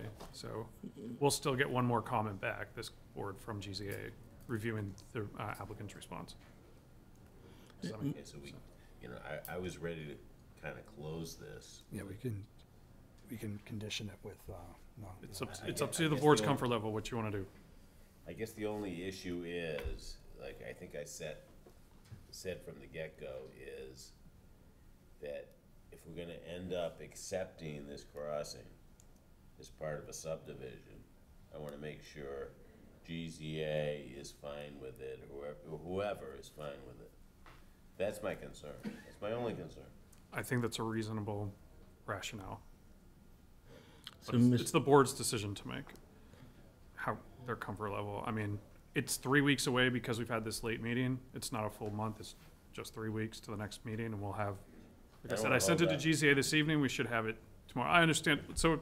I don't wanna hold up the I know. applicant. Yeah. But I understand It's, the applicant, I'm not gonna say held us up, but we continued it. But conceptually, I don't have a problem with anything that the applicant has done, but I just wanna make sure that we're not approving something that ultimately comes back to us because the town or GZA says, when we get to road acceptance, that we're not comfortable with the crossing that the applicant has designed or constructed. That's my only issue. Mr. Chair, may For the record, Rashid Sheikh, trustee, Falcon Farms. So just want to clarify that basically we were asked to get this design, detailed design from the structural engineer, which we did. And that engineer is very familiar with the town of Shrewsbury, has done a lot of work, Mr. Richard Beauchamp. So anyway, he submitted about 2 weeks ago. We got the feedback from GZA yesterday, which was actually honestly asking more information in terms of give a little more detail sketch of the fence, something very rudimentary, but there were a lot of them. So we actually, and also ask, do this and do that. So we actually, our engineer right away turned, I mean, again, it was only 1 day, and he turned back right away because he knew that we are meeting today, and that we didn't see that it's anything substantial, so we kind of accepted all what GZA said, and we are still saying that if you want to condition it, that, either permit or acceptance of road is conditioned to, satisfactory closing with the GZA, we are absolutely fine with it. I'm not sure you want that, to be honest with you. If I was the applicant, I don't think that I would want that. I would think I would want some finality with respect to the crossing design. It's up to you. I suppose I can go with it, but I don't think I would want that. I think they're not asking for any culvert, kind of issues. This is more, because I read the comments, and they were actually, they put it right on the sketch. They didn't even write on a letter. It wasn't any substantial. So they were asking, give more detail here, give more detail here, do this and do that, and he did all that. I'm comfortable with I this. mean, you're gonna have to sell the houses, and if someone raises the issue, and you're gonna build the houses before the road is accepted, I guess I can live with it, but it'd be something that I'm not sure I'd be entirely comfortable with. We understand, but it's a 10 to 12 foot high wall, and walls are built. I haven't seen the comments. No, I understand. So I'm kind of shooting in the blind. What I'm trying to say is, we're willing to take the risk because it's not what we're proposing here is built every day. They build walls every day, and it's not a high wall. It's 10 to 12 foot high. So we're willing to accept the risk to go, until GZA is satisfied. To set a condition until GZA is satisfied with the design. It's not a difficult design. It's a simple design. I suppose that in the decision it would say that it's understood that Pulling it up. that road acceptance won't be it's understood that the applicant understands that road acceptance won't be forthcoming until GZA approves the. Why don't we just put the town shall not accept the road as a public way until such time as GZA has. GZA and the. Or the town. peer, I'll say the peer review. Let's say Peer reviewer in the engineering department, because they're one and the same. Yeah, I I understand. mean, somebody at the end, after it's constructed, somebody's going to sign off on it. A professional engineer will sign off. It could be 3 years from now. That's what I'm saying. I understand. But we're trying to move forward, and I can appreciate that, and I know it's a long road, and I'm not trying to hold you up. I understand. And I'm sorry that GZA didn't get the response yesterday or the day before, but. Have you ordered the bridge? No. Things in work. Okay. Anything else, Steve? No, I think I'm good. I'm good. I'm good as well. I echo Mr. Rotalakis' concerns about not having a clean bill of health from GZA on this, but if you're amenable to having that as part of the condition, I think we can word it such that the town is still protected and Yes. your points, we're not going to, the town will not accept the road until the GZA is completely satisfied. We're not gonna, I know I'm not gonna, as a board member, suggest that we recommend acceptance to town meeting. Until such time. Until such time as Yep. GZA finds. I would use the peer review. The peer is the right word. Oh, peer review. Peer review, well, whatever. Here or the town engineering department, doesn't matter. Yeah. It's Yes. a political decision. Keep in mind when you're going before town meeting, it's a political decision. It could be for any reason that people don't like acceptance of the road. So I'm trying to eliminate those issues for you, Rashid, in advance. No, I appreciate it. No, you did. But we believe we can resolve this issue in a week. Okay. I've I'm seen not gonna it. say I've heard that before, but Well, I paid the money. I want to close it. not with this engineer. They are expensive, and I don't want to keep it open. But you get what you pay for in this world, Rashid. I just tell you, with engineers or lawyers, I think this engineer has served you well, so.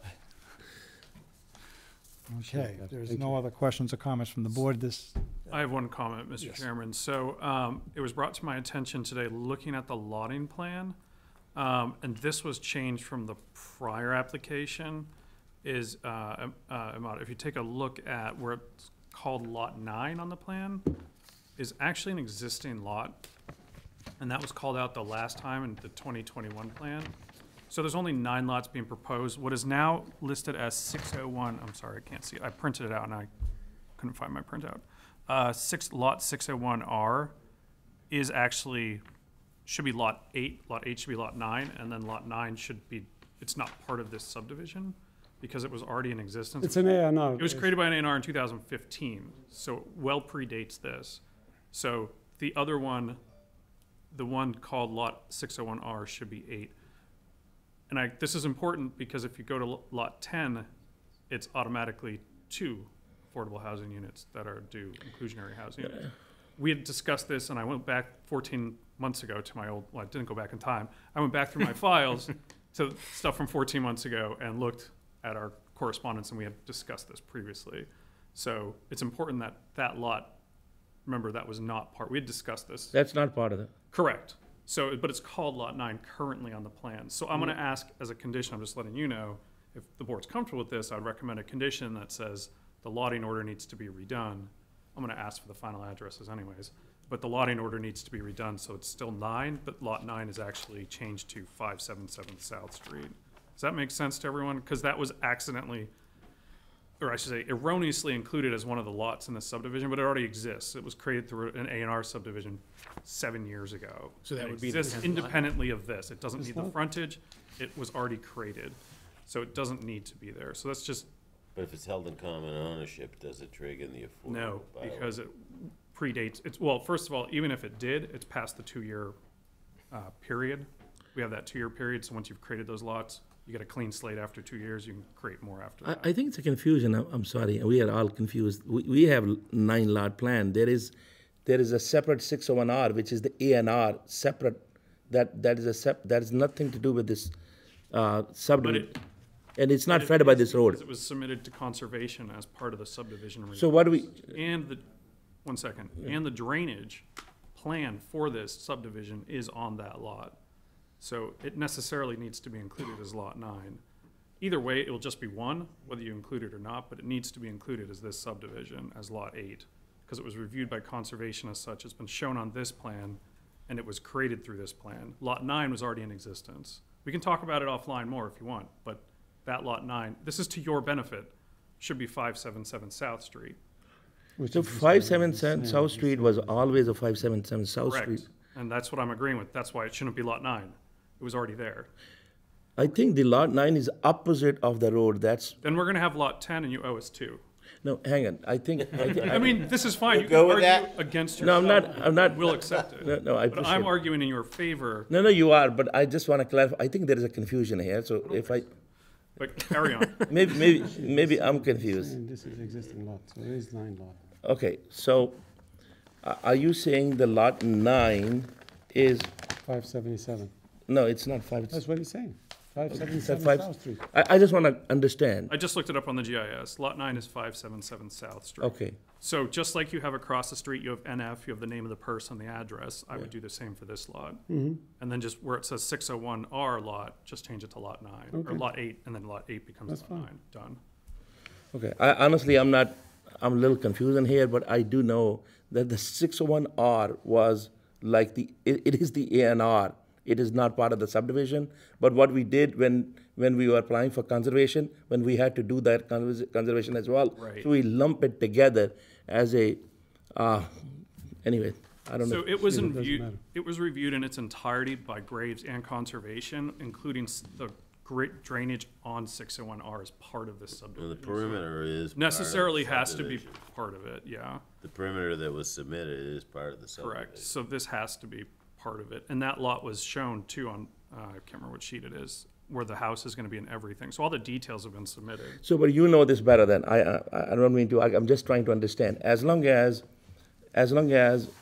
I don't mind changing the numbers, as long as if we would exclude that old lot which was 577 South Street, Correct. That's what you then we are okay. That's it. Nothing else has I mean, changed. I just Engineering wise, technically, but we need that to change because otherwise you go up to 10. but because technically now I have 10 houses to build because there are 9 lot in subdivision and 1 outside of subdivision. Which is this. So I don't want to. I don't know. You don't. Okay. You have 1, 2, 3, 4, 5, 6, 7 around. 8 would be the 601R, 9 would be what is lot 8 today, and then lot 9 is not part of it. 577. Okay. That's not. These are 9 lots. Do we need a new plan? 9 lots here. This is. The lot numbers No, need to he's change. saying 9.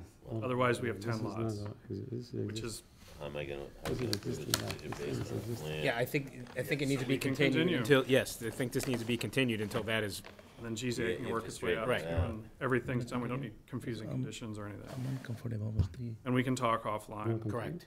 Right.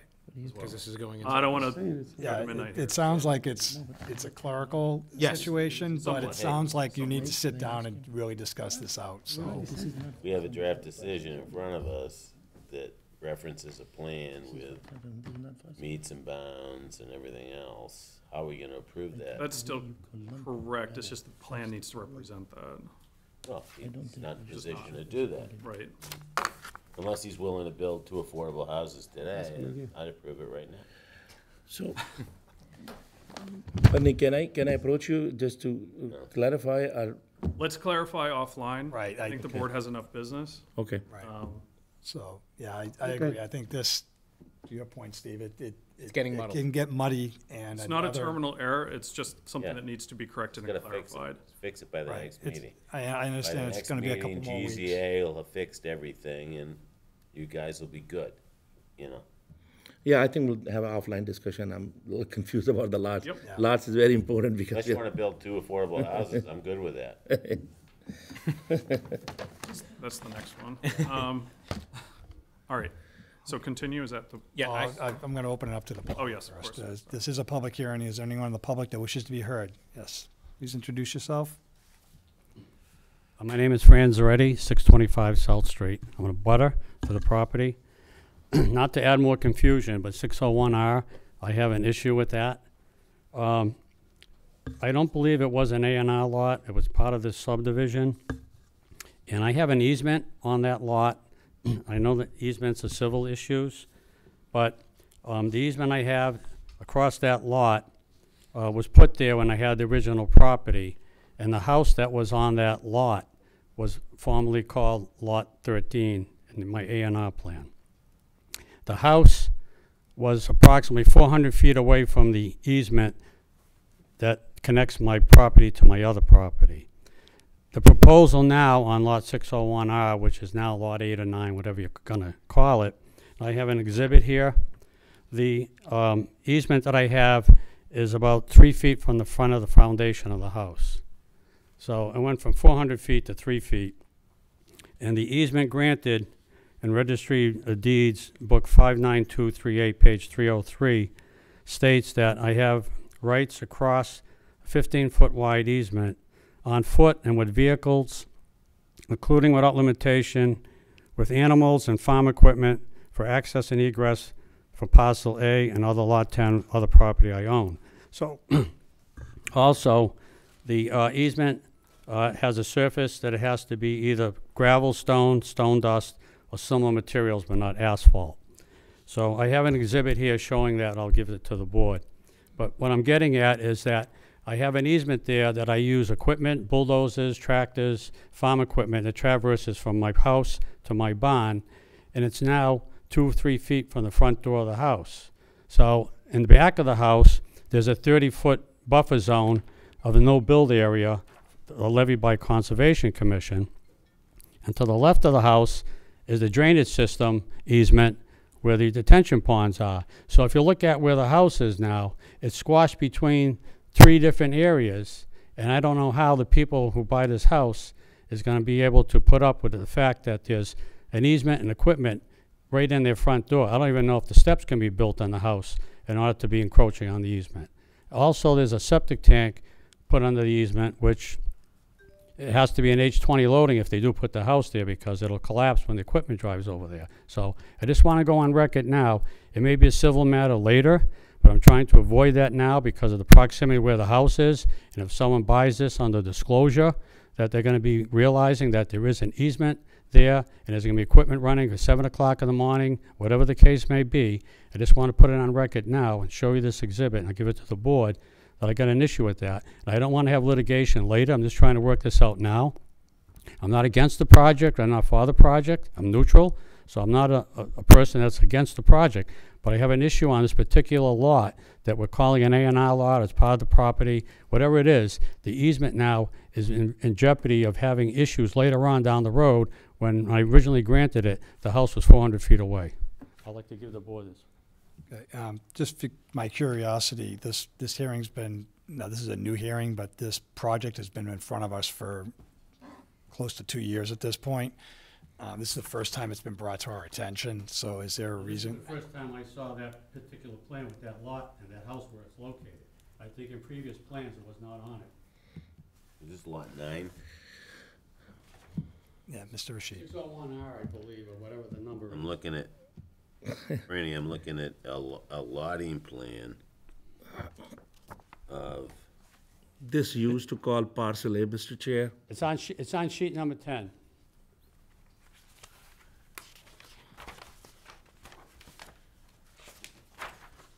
There's a diagram on the left-hand side showing the close-up of the. This grading utility plan? Is sheet number 10? Yeah, it's on the left-hand side where you can see it says South Street, and this shows 1 unit. It's like a. Yep. Where's the easement?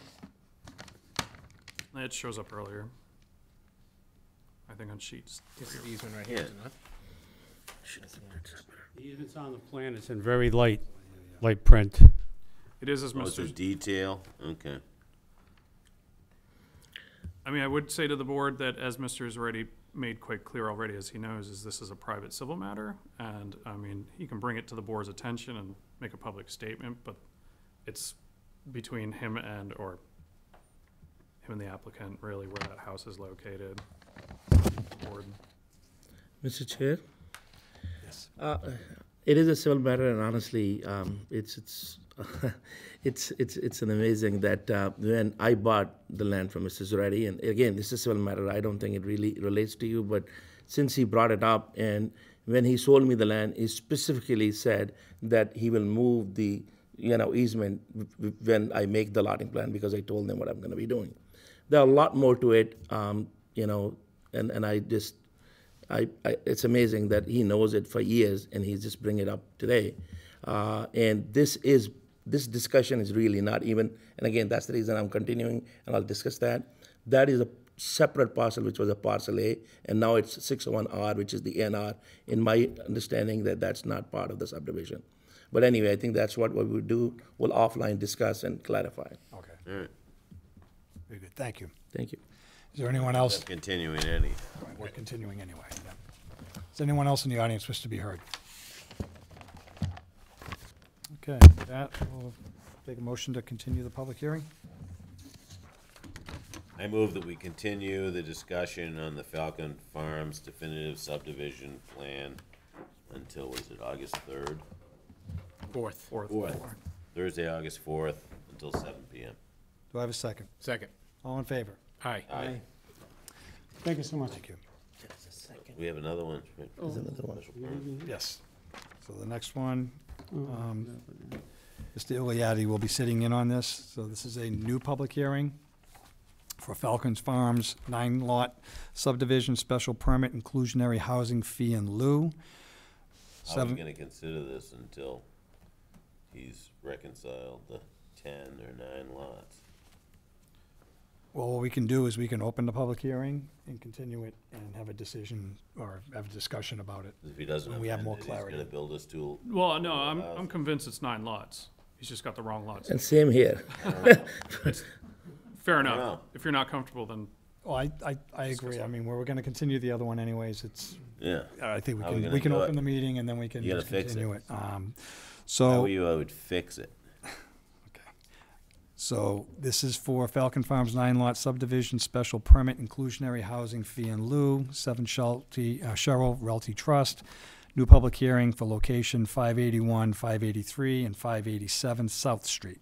Mr. Thomas, could you please read the public hearing? The Shrewsbury Planning Board, as a special permit granting authority, will hold a public hearing on Thursday evening, July 14th, 2022, at 7 p.m. in the Selectmen's Hearing Room at the Richard D. Carney Municipal Office Building, 100 Maple Avenue, to hear the application of 7 Cheryl Realty Trust, 24 Cheryl Drive, Shrewsbury, Mass. 01545, as required by the Town of Shrewsbury zoning bylaw, Section 7K6A3, for a special permit to allow for a fee in lieu of providing one on-site inclusionary housing unit.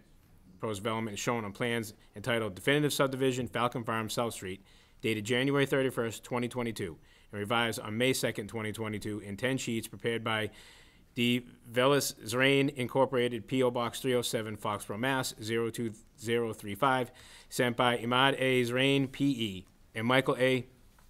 Puzatizi, PLS. The property is located southerly of Brook Street and northerly of South Street and consists in whole or in part of Shrewsbury Assessors Tax Plate 43, Plot 021003, Tax Plate 43, Plot 021009, Tax Plate 43, Plot 021005, Tax Plate 43, 021004. Copy of the application and plans may be seen in the Office of Planning of the Planning and Economic Development Department at the Richard D. Carney Municipal Office Building, 100 Maple Avenue, Shrewsbury, Mass., and on the Planning Board website. Thank you, Mr. Thomas. As was mentioned, where we have to continue the other hearing, rather than getting to this, let's get some clarity on what the number may be in any event. And I think we can just have a discussion about this at our next meeting. So unless you have anything that you would like to add, I'd entertain a motion to continue this public hearing. You good with that? Okay with that? I particularly don't, other than, just a strategic direction, that this is the direction we are going in, that we were, paying fee in lieu of the lot. It's a separate issue as to how many lots you have to build or what the number would be. Right, okay. I mean, if you feel comfortable, that's fine with me, but I'm talking about the strategic discussion, right? If you think it's better, there is no doubt it's 9 lots, okay? It's not 10 lots. It just, I want to clarify. It was 10, though. I'm sorry? It would show. No, there is a separate parcel, and there is a confusion. We need to clarify the confusion.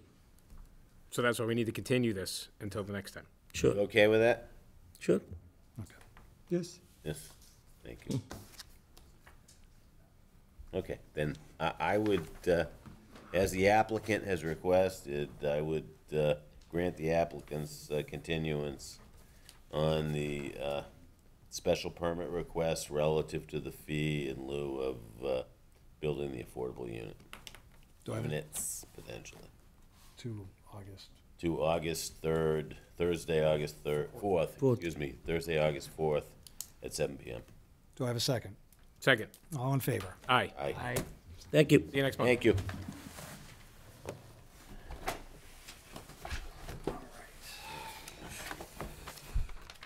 Okay, our next public hearing is another new public hearing. This is for the police station driveway alteration, site plan modification, Town of Shrewsbury, location 100 Maple Avenue. Mr. Thomas, please read the public notice. The Shrewsbury Planning Board will hold a public hearing on Thursday evening, July 14th, 2022, at 7 p.m. in the Selectmen's Hearing Room at the Richard D. Carney Municipal Office Building, 100 Maple Avenue, to hear the application of the Town of Shrewsbury, 100 Maple Avenue, Shrewsbury, Mass. 01545. So for site plan modification by the Planning Board as required by the Town of Shrewsbury zoning bylaw, Section 7F3, to allow for the construction of an access driveway. Proposed development is shown on plans entitled alternate drive plans in 3 sheets dated August 19th, 2021, and revised on May 17th, 2022, prepared by Fuss and O'Neill Incorporated, 14550 Main Street, Suite 400, Springfield, Mass. 01103.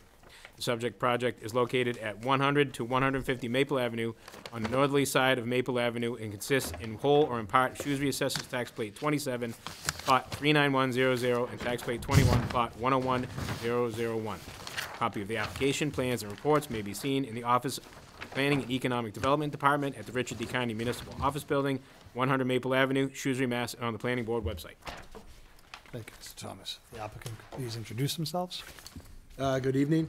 Thank you for having us. My name is Matt Salad. I'm project manager for Tecton Architects. I've been managing the police station project in its entirety. And with me tonight is Dan Delaney and Josue Valdez from Fuss and O'Neill. And they have a brief presentation to go over the modifications to the previously approved site plan for the police station site. And with that, I'll turn it over to Josue. Oh, thank you, Matt.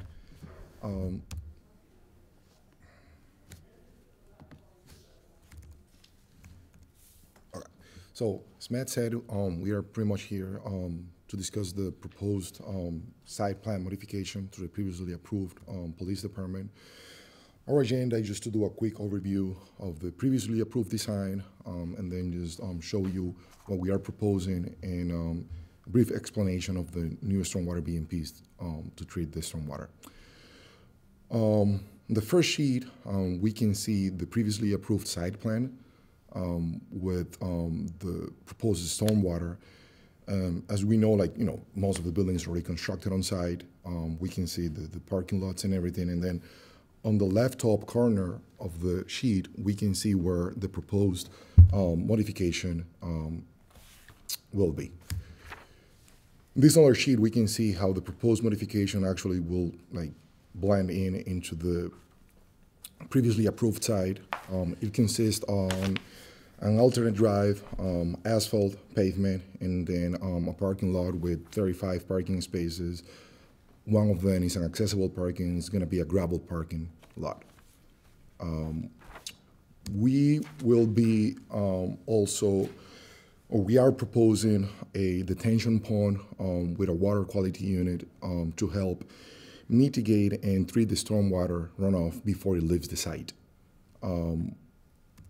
This next sheet explains a little bit better how we are proposing to collect all the stormwater on site from the extended limit of work, just to make sure that no additional stormwater is leaving the site untreated.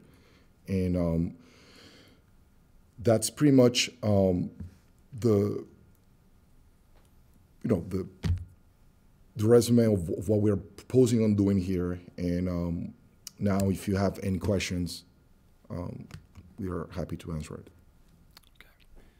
I'll stop. Mr. Jerry, any questions or comments? No, I have none. I think it's pretty straightforward. Mr. Rotalakis? No, I'm just assuming that the groundwater that you guys encountered was higher than you anticipated, that necessitating this modification. No, the purpose of this modification was that with the original design, we were providing a single point of egress for the actual police department side of the parking area, the secure parking lot. So the purpose of this was to provide a secondary drive out of the lot. A lot of the grading that you see around the drive itself, we're actually using a little bit of the excess soil that's been retained on site from the initial project. It wasn't in part for drainage? No, it was not. It was not because of drainage. Yep. Okay, that's fine. I'm fine with the secondary means of egress. I'm fine with it. So the additional parking spaces, is that was something that was brought up only for the simple reason that you have to have you're asking for an additional egress, and you figured you would take advantage of this space, because that wasn't part of the original proposal? Correct. Yeah, the drive itself is specific to the police station project and the egress. The parking spaces that are being created were to help offload some of the parking issues that they have over at the ball fields. So that parking field is expected to be used for residents as they're accessing the, Yep. not Yeah, necessarily for additional parking for the police department. Not for the police department, the parking is specifically just for the public to use in the park area. Okay. It's outside the security fence. Correct. Yeah. Yeah, So- exactly. So it's out, yeah, so it's outside Right, of so the it's- secured area that was already approved. Yep, exactly. Okay. Is there any questions or comments from the town side of things? I did not have any. I thought they did a good job answering our questions that we did have, so I don't have anything. I think it's a good benefit to the town to have some additional parking. If you've seen Saturday's soccer there and the overflow and people parking all over the grass and everywhere else, I think once that gets built, I think that'd be a benefit, so. Will there be some sort of a gate or signage at the end of this so that people going to the baseball game don't? So there is gonna be a chain. I don't know if you go here, maybe you can see the two bollards on the driveway. Okay. So the driveway is gonna be with a chain, pretty much. It's gonna be chained. It's gonna be locked, but the parking is gonna be open. Right. So okay. there's not gonna be any. So this won't be open around the clock. This would just be for special purposes. Yeah, so the basic purpose is that if there's ever an incident on Maple Ave that blocks the police from egressing off of the site, this gives them an emergency way out. Also, if you look at the grading plan, there is that little bit of grade on either side of the drive. That's a 2.5 foot tall, just grass berm, just to give a little bit of a buffer and protection from anybody sort of driving through it and over it. Yeah, it's actually almost 3 feet. So it will give you like a good. Okay. Any other questions or comments from the board? Okay, this is a public hearing. Is there anyone in the public that wishes to be heard? Seeing no hands, I'll entertain a motion to close the public I hearing. move that we close the public hearing on the 100 and 150 Maple Avenue site plan modification. Do I have a second? Second. All in favor? Aye. Aye. Okay. That being said, we do have a draft decision in front of us. Is there any questions or comments relative to the draft decision?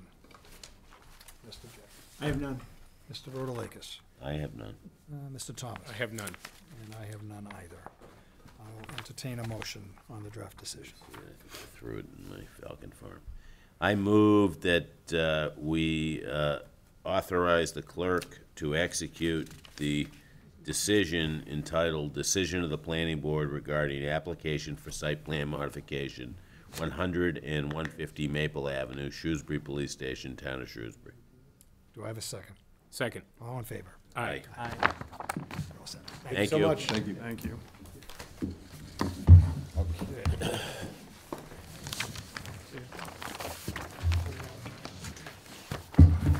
Our next public hearing is another new public hearing. Mr. Thomas will be recusing himself.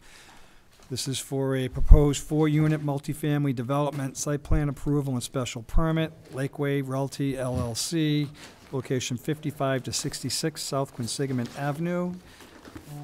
Mr. Jerry, please read the public notice.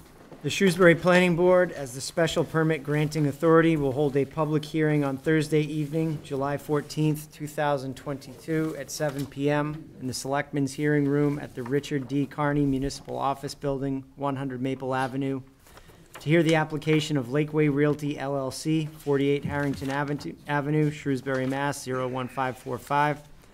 As required by the Town of Shrewsbury zoning bylaw, Section 7F3 and Section 6, Table 1, for site plan approval and special permit by the Planning Board to allow for the construction of 4 townhouse-style dwelling units. The proposed development is shown on plans entitled Site Plan for 56 to 66 South Quinsigamond Avenue on 11 sheets dated June 13th, 2022, prepared by J.M. Grenier Associates Incorporated, 118 Turnpike Road, Suite 200, Southborough, Mass. 01772. Stamped by Kevin J. Jarvis, PLS, and John M. Grenier, PE. The subject property is located westerly of the intersection of Villa Road and South Quinsigamond Avenue and consists in whole or in part of Shrewsbury Assessor's Tax Plate 38, Plot 003000. A copy of the application, plans, and reports may be seen in the office of the Planning and Economic Development Department at the Richard D. Carney Municipal Office Building, 100 Maple Ave, Shrewsbury, Mass., and on the planning board website. Thank you, Mr. Jerry. Applicant, please introduce themselves. Thank you to the chair and members of the board. For the record, my name is Richard Ricker. I'm the attorney representing the applicant, and my offices are at 11 Maple Avenue.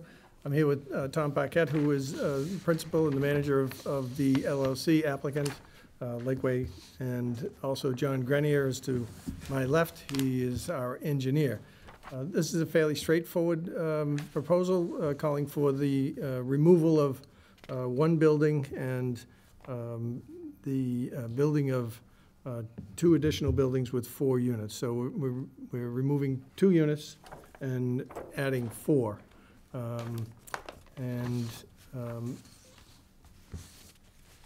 I think with respect to that, John, if you would just go through the plan. Sure.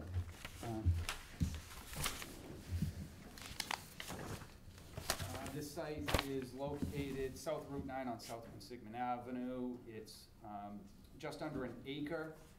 As Richard stated, there's 5 units currently on the site. There's a duplex that is tucked right up against South Consigman Avenue. That 2-family is going to get raised.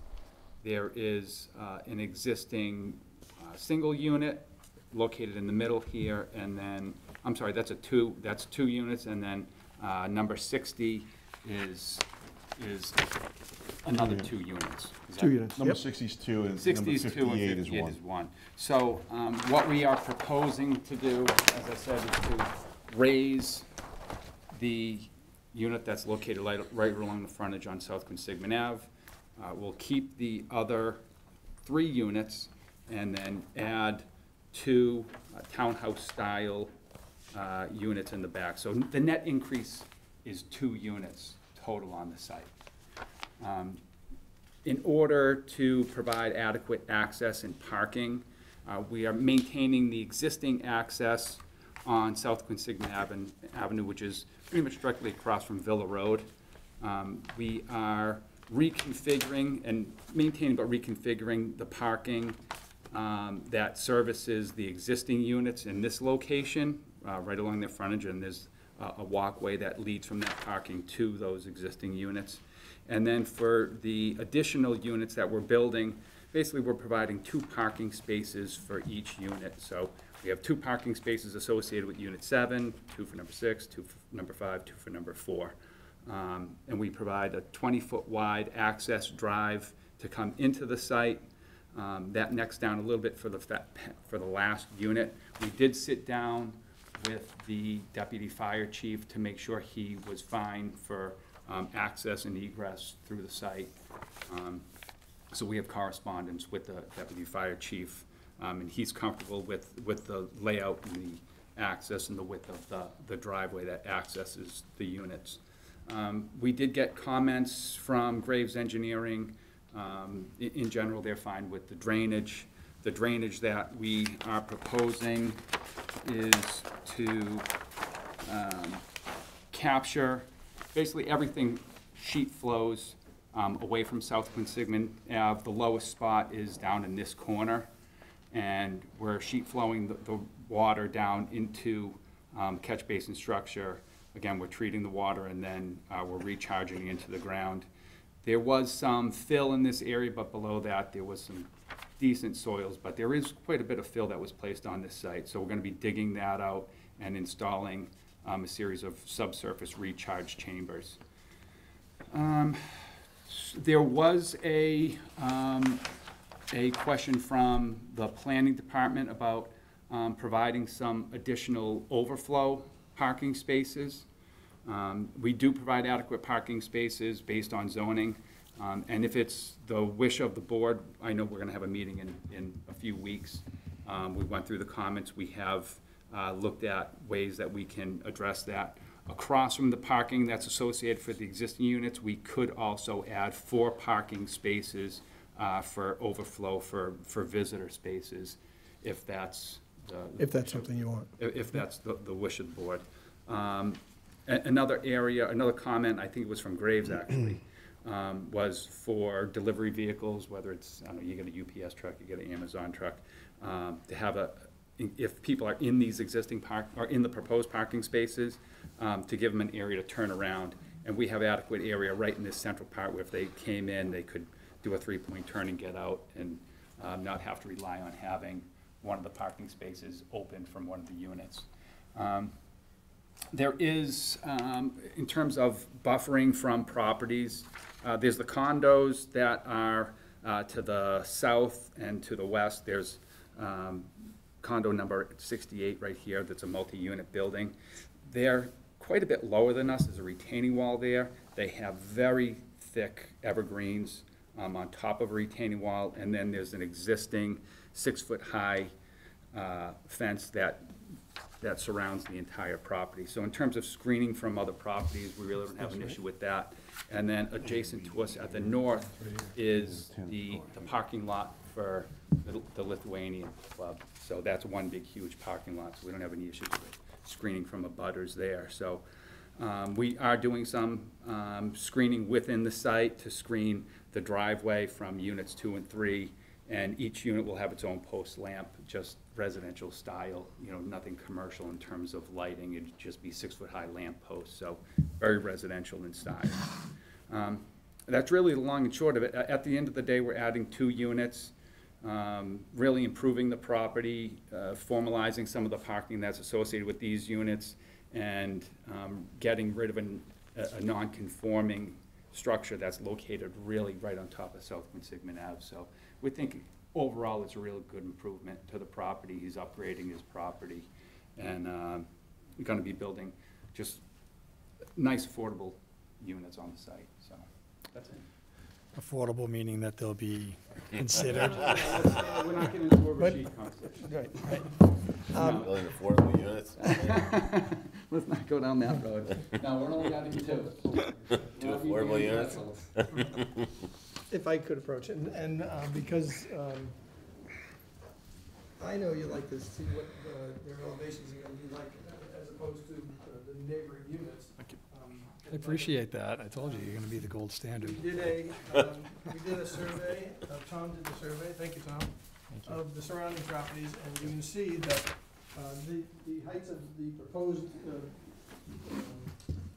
units are within a couple of feet, basically, of everything around them. So I would suggest, therefore, respectfully, that it's in keeping with the neighborhood. Okay. And as John said, this is a vast improvement to this parcel. And if you want that visitor parking spaces, then we would put them in and hope that you would approve the plan in the next meeting. Okay. Is that all you have? I was going to ask the board if any questions. Mr. Jerry, any questions or comments? I have none.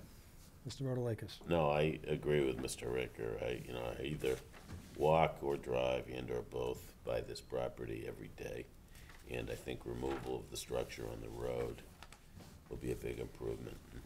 It's a big site, the addition of 2 units. It's a site that can easily absorb it, and I know that Mr. Paquette has shown that he's done a good job in the past, and I trust he'll do a good job with this. Very good.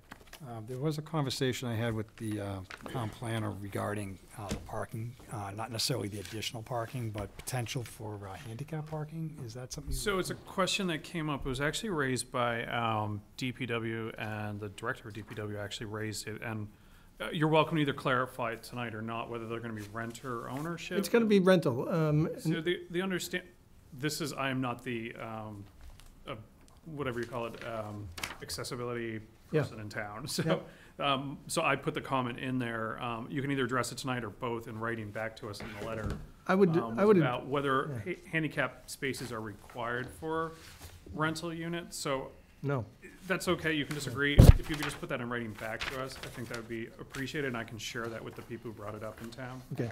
I haven't found anything that requires it. I can tell you that. And that wouldn't that be an issue for the building department too? So yeah, that was you'd one have of to they come brought it back. up as well. So a few people brought it up. So we could approve it, and if he had to come back because they wouldn't issue a building permit, we could make a. We don't want to see a delay, though, as a result of that. So I'll work it out between now and the next meeting. I'll make sure that we address it. We could approve it, and if you had to come back because they didn't issue a building permit, they wouldn't. We could do a de minimis change. He's got more than enough area in that site to right. absorb a couple of parking spaces. don't I agree, think but it's an I think it's probably more efficient if I address it with the building department tomorrow and just get this thing wrapped up. So, Mr. Chairman, I'm only waiting on the response to the planner comments and Graves' comments, and otherwise, and I brought up the issue in my comments about the visitor parking only because it's been raised by the board members before for other sites, so it's up to So the only real question. four of you to discuss that. I just wanted to bring it up. Andy? I'm perfectly in line with having the additional parking for the overflow, especially where it is somewhat limited in front of the structures themselves. So to have a little bit extra space off to the side for overflow parking, I think would be. 4 parking spaces? Yeah. You okay with 4 parking spaces? I think 4 would be fine. You think 4? It's fine if it's required, otherwise I'd be okay with closing and approving, and he can come back if there was an issue with. Well, Well, we don't have responses yet to letters. We can't close today anyways. Oh, we can't Continue- close No, today? we're gonna continue We don't have anyways. responses? We don't have responses yet, no. In the meantime, From us? I don't have Yeah. the planner responses or the responses to Graves. Yeah, No, okay. we made the changes, Mhm. and then I wasn't sure if we should be submitting them, a couple days before, so we said. It's 3 weeks to the next meeting, so. 3 weeks, Yep. and we Not a still have to huge get the decision written up. Okay. I have it mostly That's fine. drafted Let's already. I'm figure just it waiting out. for these final. Okay. So we'll we get, wrap up all the so loose we get the ends. responses, we case. deal with the handicapped issue and Yeah, we wrap it Probably up. good to go. That can all get resolved by August 3rd, right? Yes. Absolutely. August 4th, Steve. August 4th. Yep. You're gonna be here on the 3rd and no one else. I'll be here on the 3rd, 4th, 5th, and 6th, Yep. just so I don't miss anything. Okay. Okay, unless there's any other comments, this is a public hearing. Is anyone in the public that wishes to be heard? Not seeing any hands. I'll entertain a motion to continue the public hearing. I move that we continue the public hearing on the site plan approval and special permit for multifamily townhouse of 55 through 66 South Quinsigamon Avenue until August 3rd, Thursday, August 3rd, 2022, until 7 p.m. 4th. August 4th. I said that on purpose. Do I have a second? Second. All in favor? Aye. Thank you for your time. Thank you. Thank you. Our next public hearing is a continued public hearing for a proposed collision center site plan approval, MAG RE Holdings, 800 Boston Turnpike, for location 420 Boston Turnpike. We have another request for continuance. Does anybody have any questions or comments relative to the continuance request? Anybody have any problem with continuing? No. Okay. I'll entertain a I motion. move we grant the request of the applicant for the continuance for 420 Boston Turnpike until Thursday, August 4th, 2022, at 7 p.m. Do I have a second? Second. All in favor? Aye. Aye. And our final public hearing is a continued public hearing for 1 Greenbrier Road, over 55 housing development site plan approval and special permit, Cypress Avenue Development LLC, location 1 Greenbrier Road and 169R Gulf Street. I also have a request for continuance for this project. Does anybody have questions or comments relative to the continuance request? I have none. Okay, I'll entertain a motion to continue this public hearing. I move that we grant the continuance as requested by the applicant for the Greenbrier Cypress Ave project until Thursday, August 4th, 2022, at 7 p.m. Do I have a second? Second. All in favor? Aye. That takes care of all of our open hearings. Our next item of business is a new business. Discuss and vote on issuance of bond for 800 Boston Turnpike. I have a bond here in the amount of $3,401.13. And this is for Sativa. Does anybody have any questions or comments relative to that? None. Okay, entertain a motion. I move that we authorize the bond for Sativa, in the amount of $3,401.13 relative to 800 Boston Turnpike. Does anybody, do I have a second? Second. All in favor? Aye. Okay. And our final item on the business is to endorse the planning board member appointment confirmation sheet. going to pass this around. If you could just sign your name next to your written name, I'd appreciate it. And also, Mr. Chairman, if there could be a motion to appoint the town engineer as the approver for A&R plans. I move that we authorize the delegation of the town engineer to execute the A&R plans where he feels appropriate. Do I have a second? Second.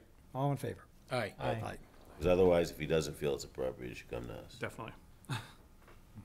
If you want more to do. No, No, I'm just there have been instances Yeah. where,